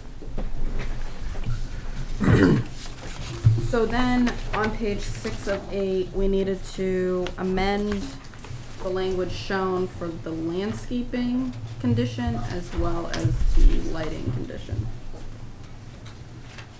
I think Mr. Margolin had some suggested language for both in your packets.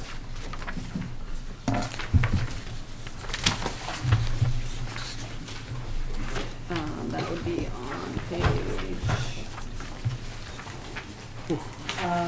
46 of your best packets and 47. Under lighting, it's if no business is being conducted on the premises. Turned off after dark, if no business is being conducted on the premises. Instead of that 6. That's fine, I think. Yeah. So we will amend that condition, Ken, with your language.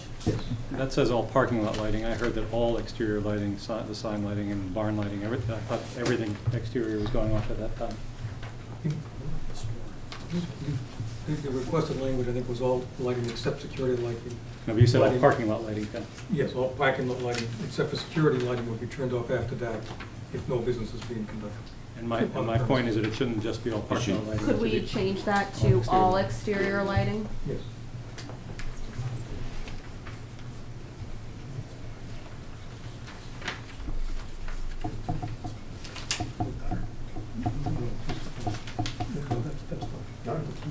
That's fine. Bob, Dr. Little was worried about if the police have any concern about that, but I wouldn't foresee that. No. They bring their lights with them. Yeah, so all exterior lighting is fine. And that, except for security. Yep, and then that language will also be carried onto page 7 of 8 under lighting as well. I can guarantee you that if the chief of police says that you should be keeping some lighting on, then you will. Then you'll be keeping lighting on.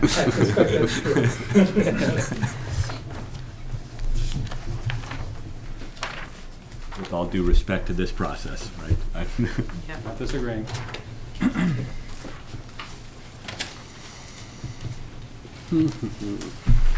So then for the condition related to landscaping, the concern is that if they want to occupy the building prior to the appropriate planting season, if it doesn't line up appropriately, they don't want to be held up for their occupancy permit. So we had put in a condition for a bond, but we believe that needs to be modified. Okay. What page is this? On page 6 of 8.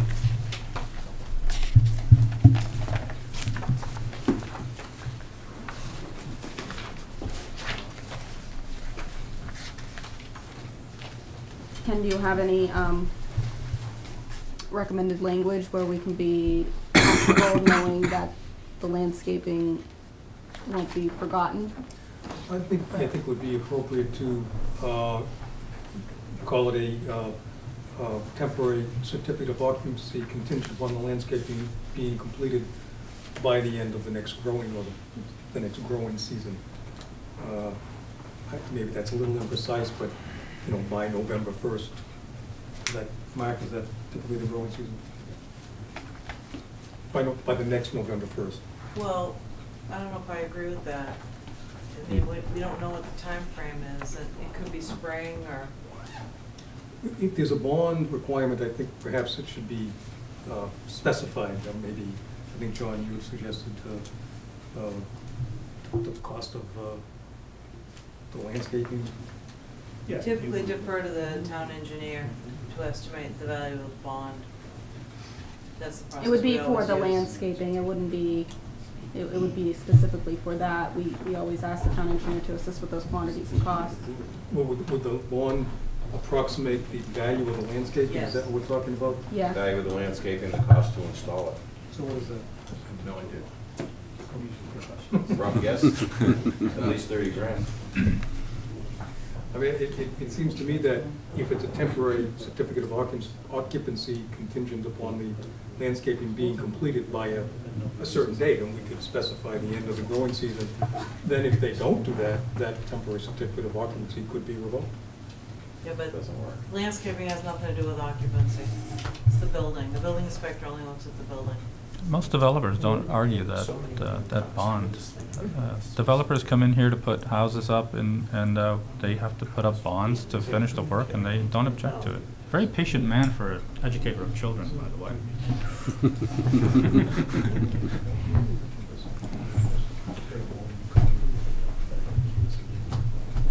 George? No, I just, Mr. Chairman, if I may ask, I mean, what's the applicant's proposed timetable construction? All he can suggest is that it behooves them to make sure that as they get to the appropriate season in this fall, they start installing landscaping and they avoid that issue. Yeah, that's There's no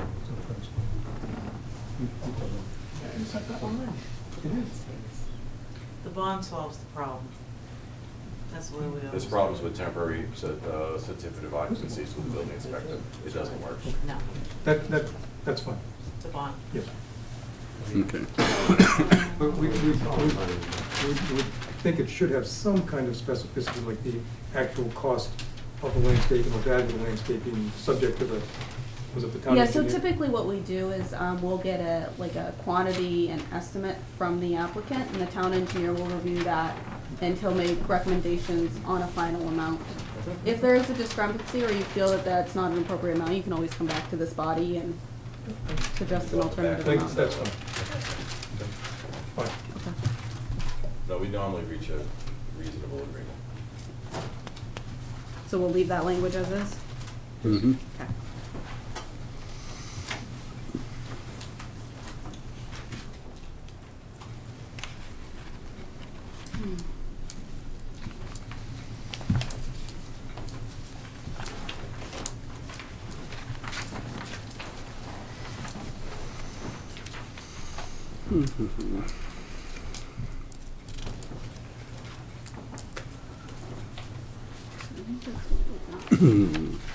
And then just the lighting clause on the next page just needs to be amended so that it's the Yep. same as Yep. the. Number 3. Yep. I think it might have been.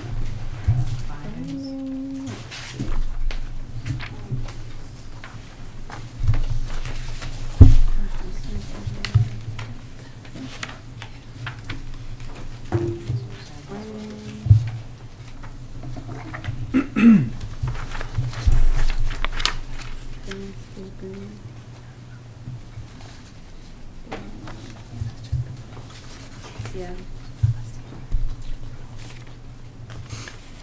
Identifying, finding. Just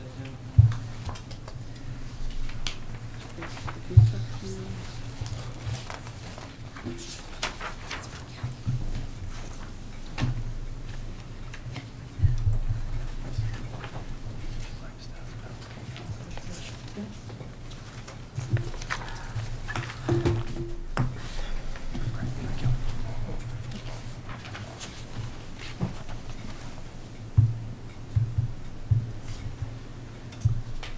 Is that everything? I'm good. Yeah, it's prior to the start of construction, right there. So we have prior to the start of construction, prior to this, issues of permits and CFO. You guys have any other comments? Not a one. We beat that one to death. That's fine. I think it's fair to say that once this is all typed up and signed, it'll be shared with everybody that needs to get a copy. Okay. Do we have a motion? I guess I'm stuck being the instigator. There we go. Move that the CPDC approve the site plan review decision for the project at 186, 190 Summer Avenue, Criterion Child Enrichment, as amended. Second? All those in favor? So, Opposed? It's a good plan, but I object to the use in that neighborhood. And that's my prerogative.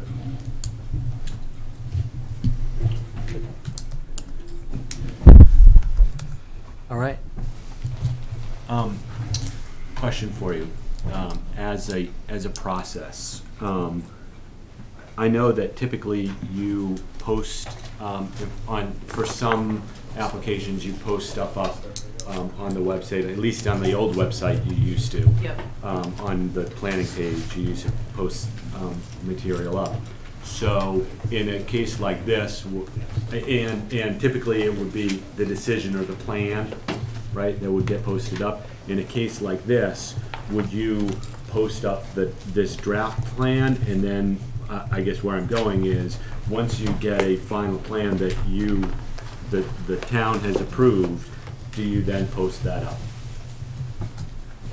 We don't typically, no. We probably should consider it. Well, they're going to submit electronic plans to you, right? Yeah, we require that. Hmm? Yeah, we require that.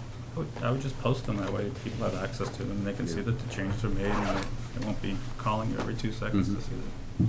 Ask you a question. Yeah, we've been posting all the material, so it's no problem to do that. Well, I mean, just in the abstract, it would be sort of nice if the town made available via the website every approved site plan, given that we have them in electronic form. Because it would be nice in many cases to be able to go back and take a look. That's a workload process we'll have to figure out. I understand, more than most.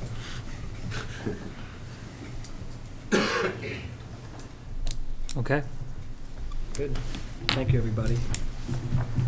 Unfortunately, we're not done. Okay. You're A&R? Yes. Yes, we have the A&R. That is on the agenda. Next order of business, approval not required for 186, 190 Summer Avenue. Gina or Jesse, you want to? Thank you for all the opportunity to speak. Thank you. Appreciate it. Thank you.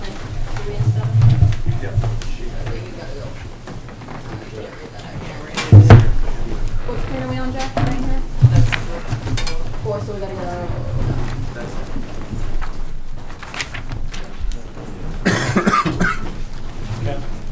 Ken, I'll call you. I'll call you. Just to, of course. So, yeah. So,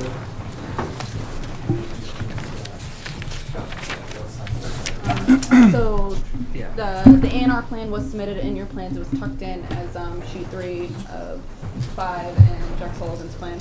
I can let Jack go into the details, but you do have a memo from the town engineer, recommending endorsement in your plan, and we have the Mylars available. So, I don't know if you want to. I'll be very quick. You know this property, it's 3 parcels of land. This plan basically merges those parcels all into one. There's sufficient frontage on Summer Ave and sufficient land area for this district.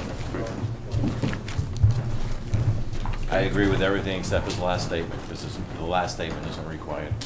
Only frontage is. What? I said, because only frontage is required, area isn't. But yes, Jack's correct in the statement. Okay. every time you get a project in Reading, you must be like, oh, God. I do.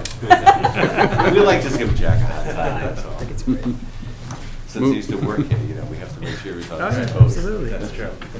Okay, so well, let's see. Move that the CPDC approve or endorse the A&R plan for combination of properties in the 190s of South Street.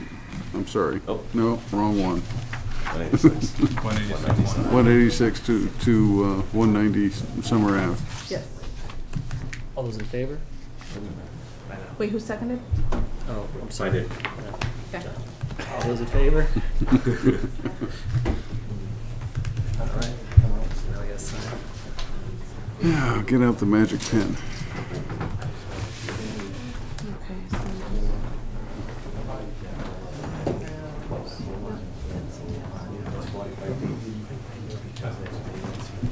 We go to the next agenda item while you sign to talk Yeah. about zoning priorities, just given the hour. Thank you all. Yeah. Yes, thank you. Good luck. Thank you. Appreciate it. We'll be in touch. We're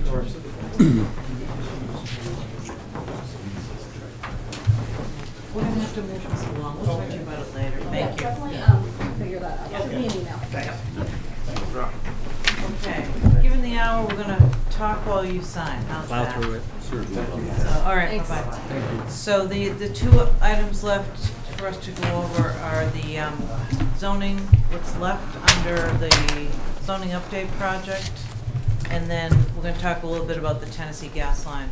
So as far as the zoning update project, we gave you a chart of kind of what's been completed and when, and then what exists currently in draft form from VHB.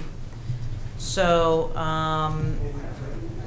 we're waiting to hear from the AG on both the September and the November zoning amendments that were passed. So those are in the queue. And just by way of summary, and I know it seems like a long time ago, even though it wasn't that long ago. 5 sessions of town meetings ago. Yeah. In September, we did the medical marijuana, and Section 1 failed. failed. Section 3 passed. And the deletion of wetlands. Right, and a little bit of cleanup. So then in November, we did kind of the core elements of the zoning bylaw, the definitions, accessory apartments, site plan review, nursing home and assisted living. We did a little more tweaking of medical marijuana, dimensional controls, non-conforming. We included an administration section, applicability, and adoption and amendment. We also had a landscape bylaw. So what's left is some type of either planned unit development, planned residential development, aquifer protection, parking, signs, graphics, and inclusionary bylaw if we want to go there. So the reason we're bringing this up is we had anticipated and hoped that we could move forward for annual town meeting with some additional work on zoning. The town manager gave us a memo that we also included that said basically if you want to get something on the town meeting, annual town meeting warrant, everything has to be in final form, including the public hearing by February 3rd. So you need it all done tomorrow. Yeah. Yeah, it needed to be done and already advertised. So that's not going to work. Was there an explanation? Yes, a very long one in that email, I think, that was Page, included. 61 up here. December Press 6th, packet. 5th. Yep, it's a very strongly worded memo from the town manager saying that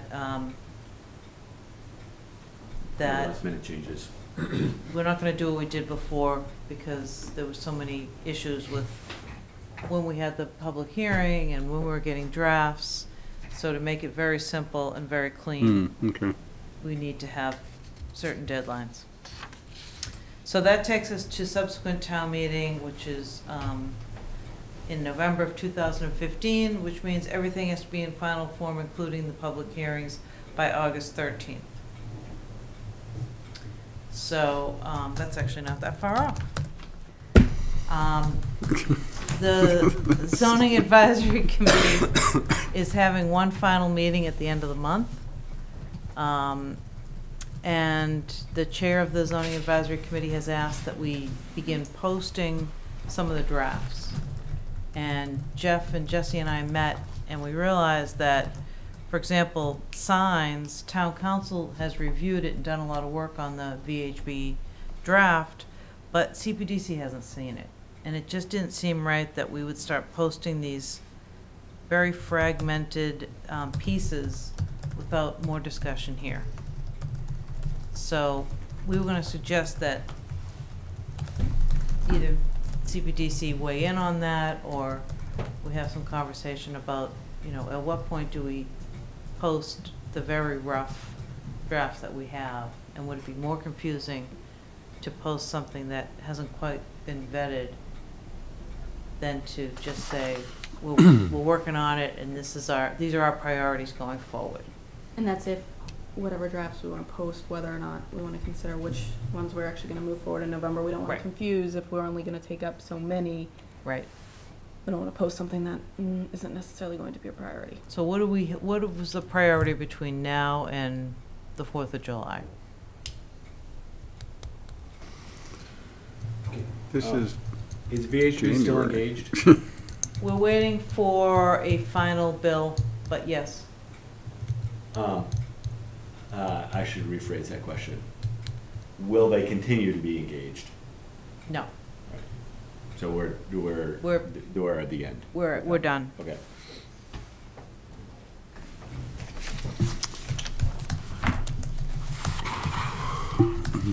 And the reason it's important to talk about this now, to the extent that we have time, which we don't really, but is because we're only going to have one meeting in February because there's now a February town meeting. The second CPDC meeting has to be canceled. Here's my take, is I do not think that, I think that both parking and signs is a long discussion. Yep. Exactly where we felt, yeah. And I think that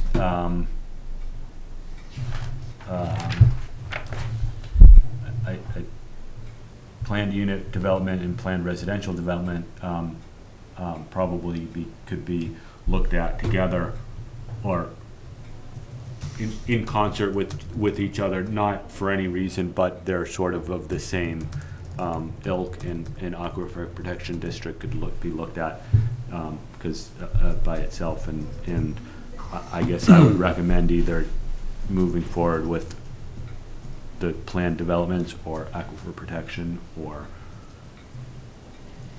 some combination thereof. Well, the aquifer protection is a and I'm speaking for both of my, my ZAC knowledge and so forth, the changes in aquifer protection are small. Yep. Okay. Basically, we're loosening it up to match the prevailing state understanding. Planned unit development, planned residential development is primarily recodification for clarity. I don't think we're envisioning any changes that needed to be vetted, if you will, or heavily reviewed. We do need to do some public education on those things so people understand, you know, the purpose and the boundaries of those things.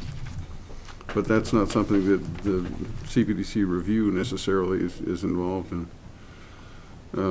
So we should be able to handle, for the CPDC review, all three of the Section 4 pieces expeditiously. Yeah. Parking and signs obviously are important. Yeah. The inclusionary bylaw, I would suggest if we have a draft of that, just find a place on the agenda and take the time to review it. But the parking and the signs and the graphics, which to a certain extent goes with both of them, are the ones that we should spend actual time on. Yeah, yeah. I guess I'm in agreement. But that's good background. I do want to make the point that the EDC does want to be heavily involved in the signs, as I'm sure you're not surprised. Sure. So that being said, I also way. agree with the time and outreach that's going to be needed with those particular topics. So. Mm-hmm. On the topic of signs, there's a ZBA meeting Thursday night for the Cumberland Farms gas station over in Near REI? Yeah, near REI, which is Business B. Right. And they're requesting the LED pump toppers. Yeah. Which, if you're familiar with the ones that are up here on South and at the corner of South and Main, at the 611, they flash credit, cash, right? And they don't flash at the same time. So I know they were only requesting. To flash? Huh? Were they permitted to No. flash? Did they ask for them to flash? I don't remember any of that, and I was at the ZBA meeting. So they flash about every 2 seconds. The thing is, they don't flash at the same time. So there's 6 signs, they're double-sided. There are 6 prices, right?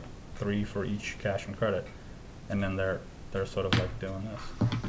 Yeah. So that's not business B, I understand, but this is business B. If they permit it there, you're gonna get the little Christmas tree effect on the other 2 gas stations here. Well, how do we get rid of it? Well, I'm gonna try and business go. Well, A. I think shouldn't be flashing. If anything, they requested a variance for the LED, right? Yes, but they flash. Yeah, no, we could That have our code enforcement guy. Yeah, change, I mean, that is technically an animated sign, Yeah. which is prohibited, right? Right, but ZBA is it's voting hard- on this on Thursday. It's harder to do after the fact than before you cut it off. I have no problem with the LED light. I think it's great and makes it more efficient Bring it Right. to express the price, to the but we board. never approved flashing. I'm just concerned that that's business B, and I know it's way over there, but if they approve it there, I don't see how they can tell somebody else they can't do it here, and then Jiffy Lube's gonna come back. And Right. somebody else will come back. So that's Thursday night. I don't know if we wanna send them something. I'm gonna try and go. We can talk to Glenn. So, all right. Okay.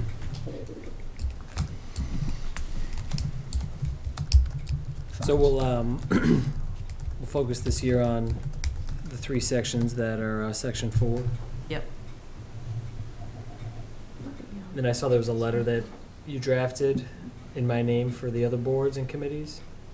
I read it when I got here. It's fine. Yeah, this was similar to what we did with the zoning advisory committee. So this is seeking input from not only the boards and committees, but also like the DRT staff, other town staff that may. We're gonna focus them in on just those 3 topics, though. PUD, PRD, and aquifer.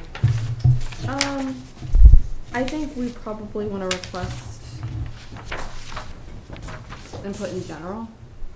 Say, we can maybe revise this to say that the CPDC has decided to focus on, Yeah, but open it up to all comments, that's fine.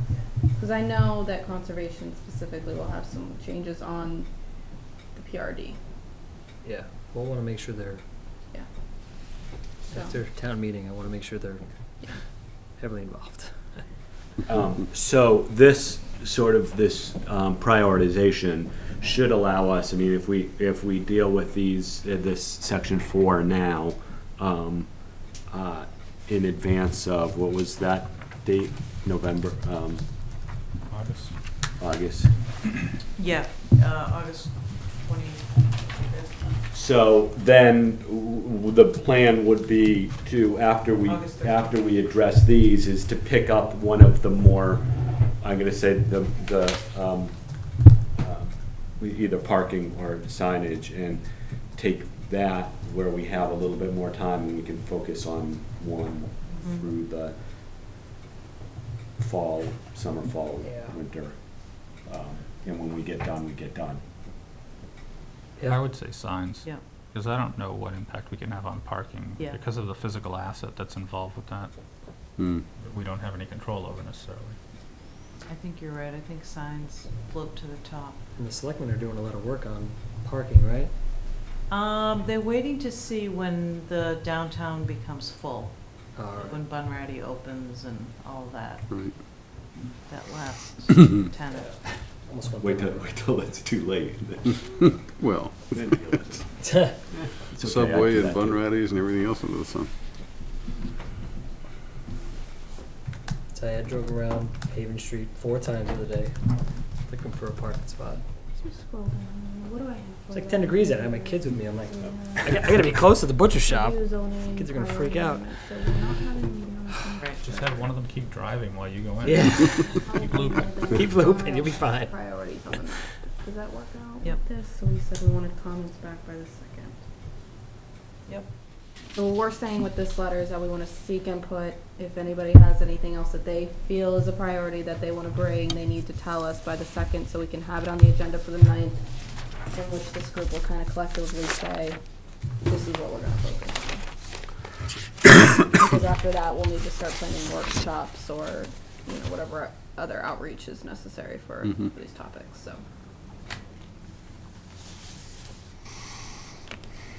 Yeah, that's fine. Okay. Good.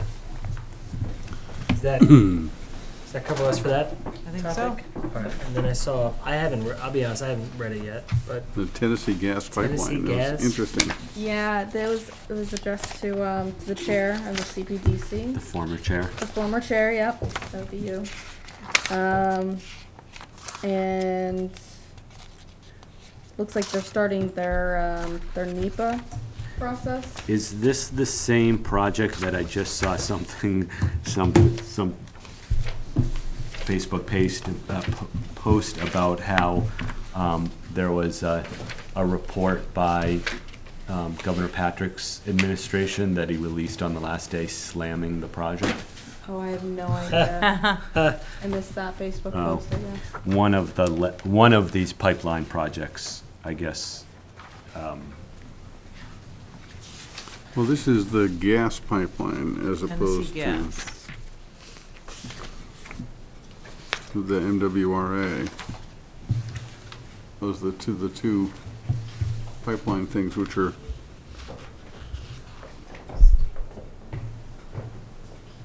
there was in the newspaper was the MWRA. Oh no, that was a Western Mass. It does Kinder go- Morgan. It wasn't this one. Oh, okay. This does go across the entire state. I just obviously included the locust plan that was relevant to Reading. Is one of the local states prohibiting this from cutting through their state? Yeah, this is the one that goes up into New Hampshire. And New Hampshire said no. In New Hampshire, parts of New Hampshire, yeah, yes. Yeah. It's not near our well fields, is it? No. So it passes through, the only it passes through the Cedar Swamp and just that northeastern corner of Reading where we abut Leadfield. But they are showing a a quarter mile radius outside of their proposed corridor. Yeah, what's the next one? This one shows the part that basically doesn't touch us. No, that does touch it. It does touch us. Well, Yeah, only it's in, Cpdc. So this actually is outside of Reading. Here's our line, sorry. yeah, but Here's I our line mean, here, but okay. it crosses I mean, the pipeline through doesn't, just a titch right through here. It actually goes in Reading. right. Yeah. So this is land owned by the Reading Open Land Trust. This is conservation owned land. And the piece, there's a piece of land here that's, that is privately owned, but most of this land through here, this is, owned by conservation, and this corner Mhm. here is the Reading Open Land Trust. What's that road? The West Village Road, that one? This one here? No, the one where the pipeline is. There's a right of way. That I think is, That's a utility. That's a utility right away. Okay. So, but really all they're asking here for is to give them, is for us to do their due diligence and Tell us get them, what and is tell that? us what's there. Yeah. Yeah. But if you wanted to include any other comments? But, and I guess the one piece here that they can find out anything that we can give them on open space and all that sort of stuff. The one piece that they really can't know and that we would need to tell them is, I forget where it said in here, but any planned developments. Yeah, for some reason I think it's Yeah, like did you missing miss a a page page? on the dust packet, but any sensitive environmental receptors within a quarter mile and within a half mile of the plan. Any planned developments. So that's really the stuff that they would need to know from us. Right, which, that they- that's conservation land, Reading Open Land Trust. So there isn't really And anything. the other piece is privately owned, and I'm sure it's consumed by wetlands. So, this will be also on the Conservation Commission's agenda for them to provide any additional comment, which we can include back to our letter. My suggestion would be that we do respond so that at least we're on their list of Yeah. interested. Yes, we can respond on behalf of the CPDC. But I'm not sure there's really anything to say. Yeah, I mean, we'll summarize what's there. We can summarize the lack of development that we have in that particular area, but and then if there's any concerns from the Conservation Commission, we can keep those separate if the CPDC has any objection to doing one comment letter back. That's fine. Okay. Mhm. Yeah, okay, so it crosses the corner of the cedar swamp, one of the cedar swamps, whichever one it is. And it's basically at the boundary of Camp Curtis Guild. Yeah. Okay. Yeah, actually, I think it might be owned by Camp Curtis Guild, now that I'm thinking about it. The piece that crosses, so. So we should, basically let them know that we're paying attention. Yeah. That's right. Other than that, we have nothing much to say. Okay.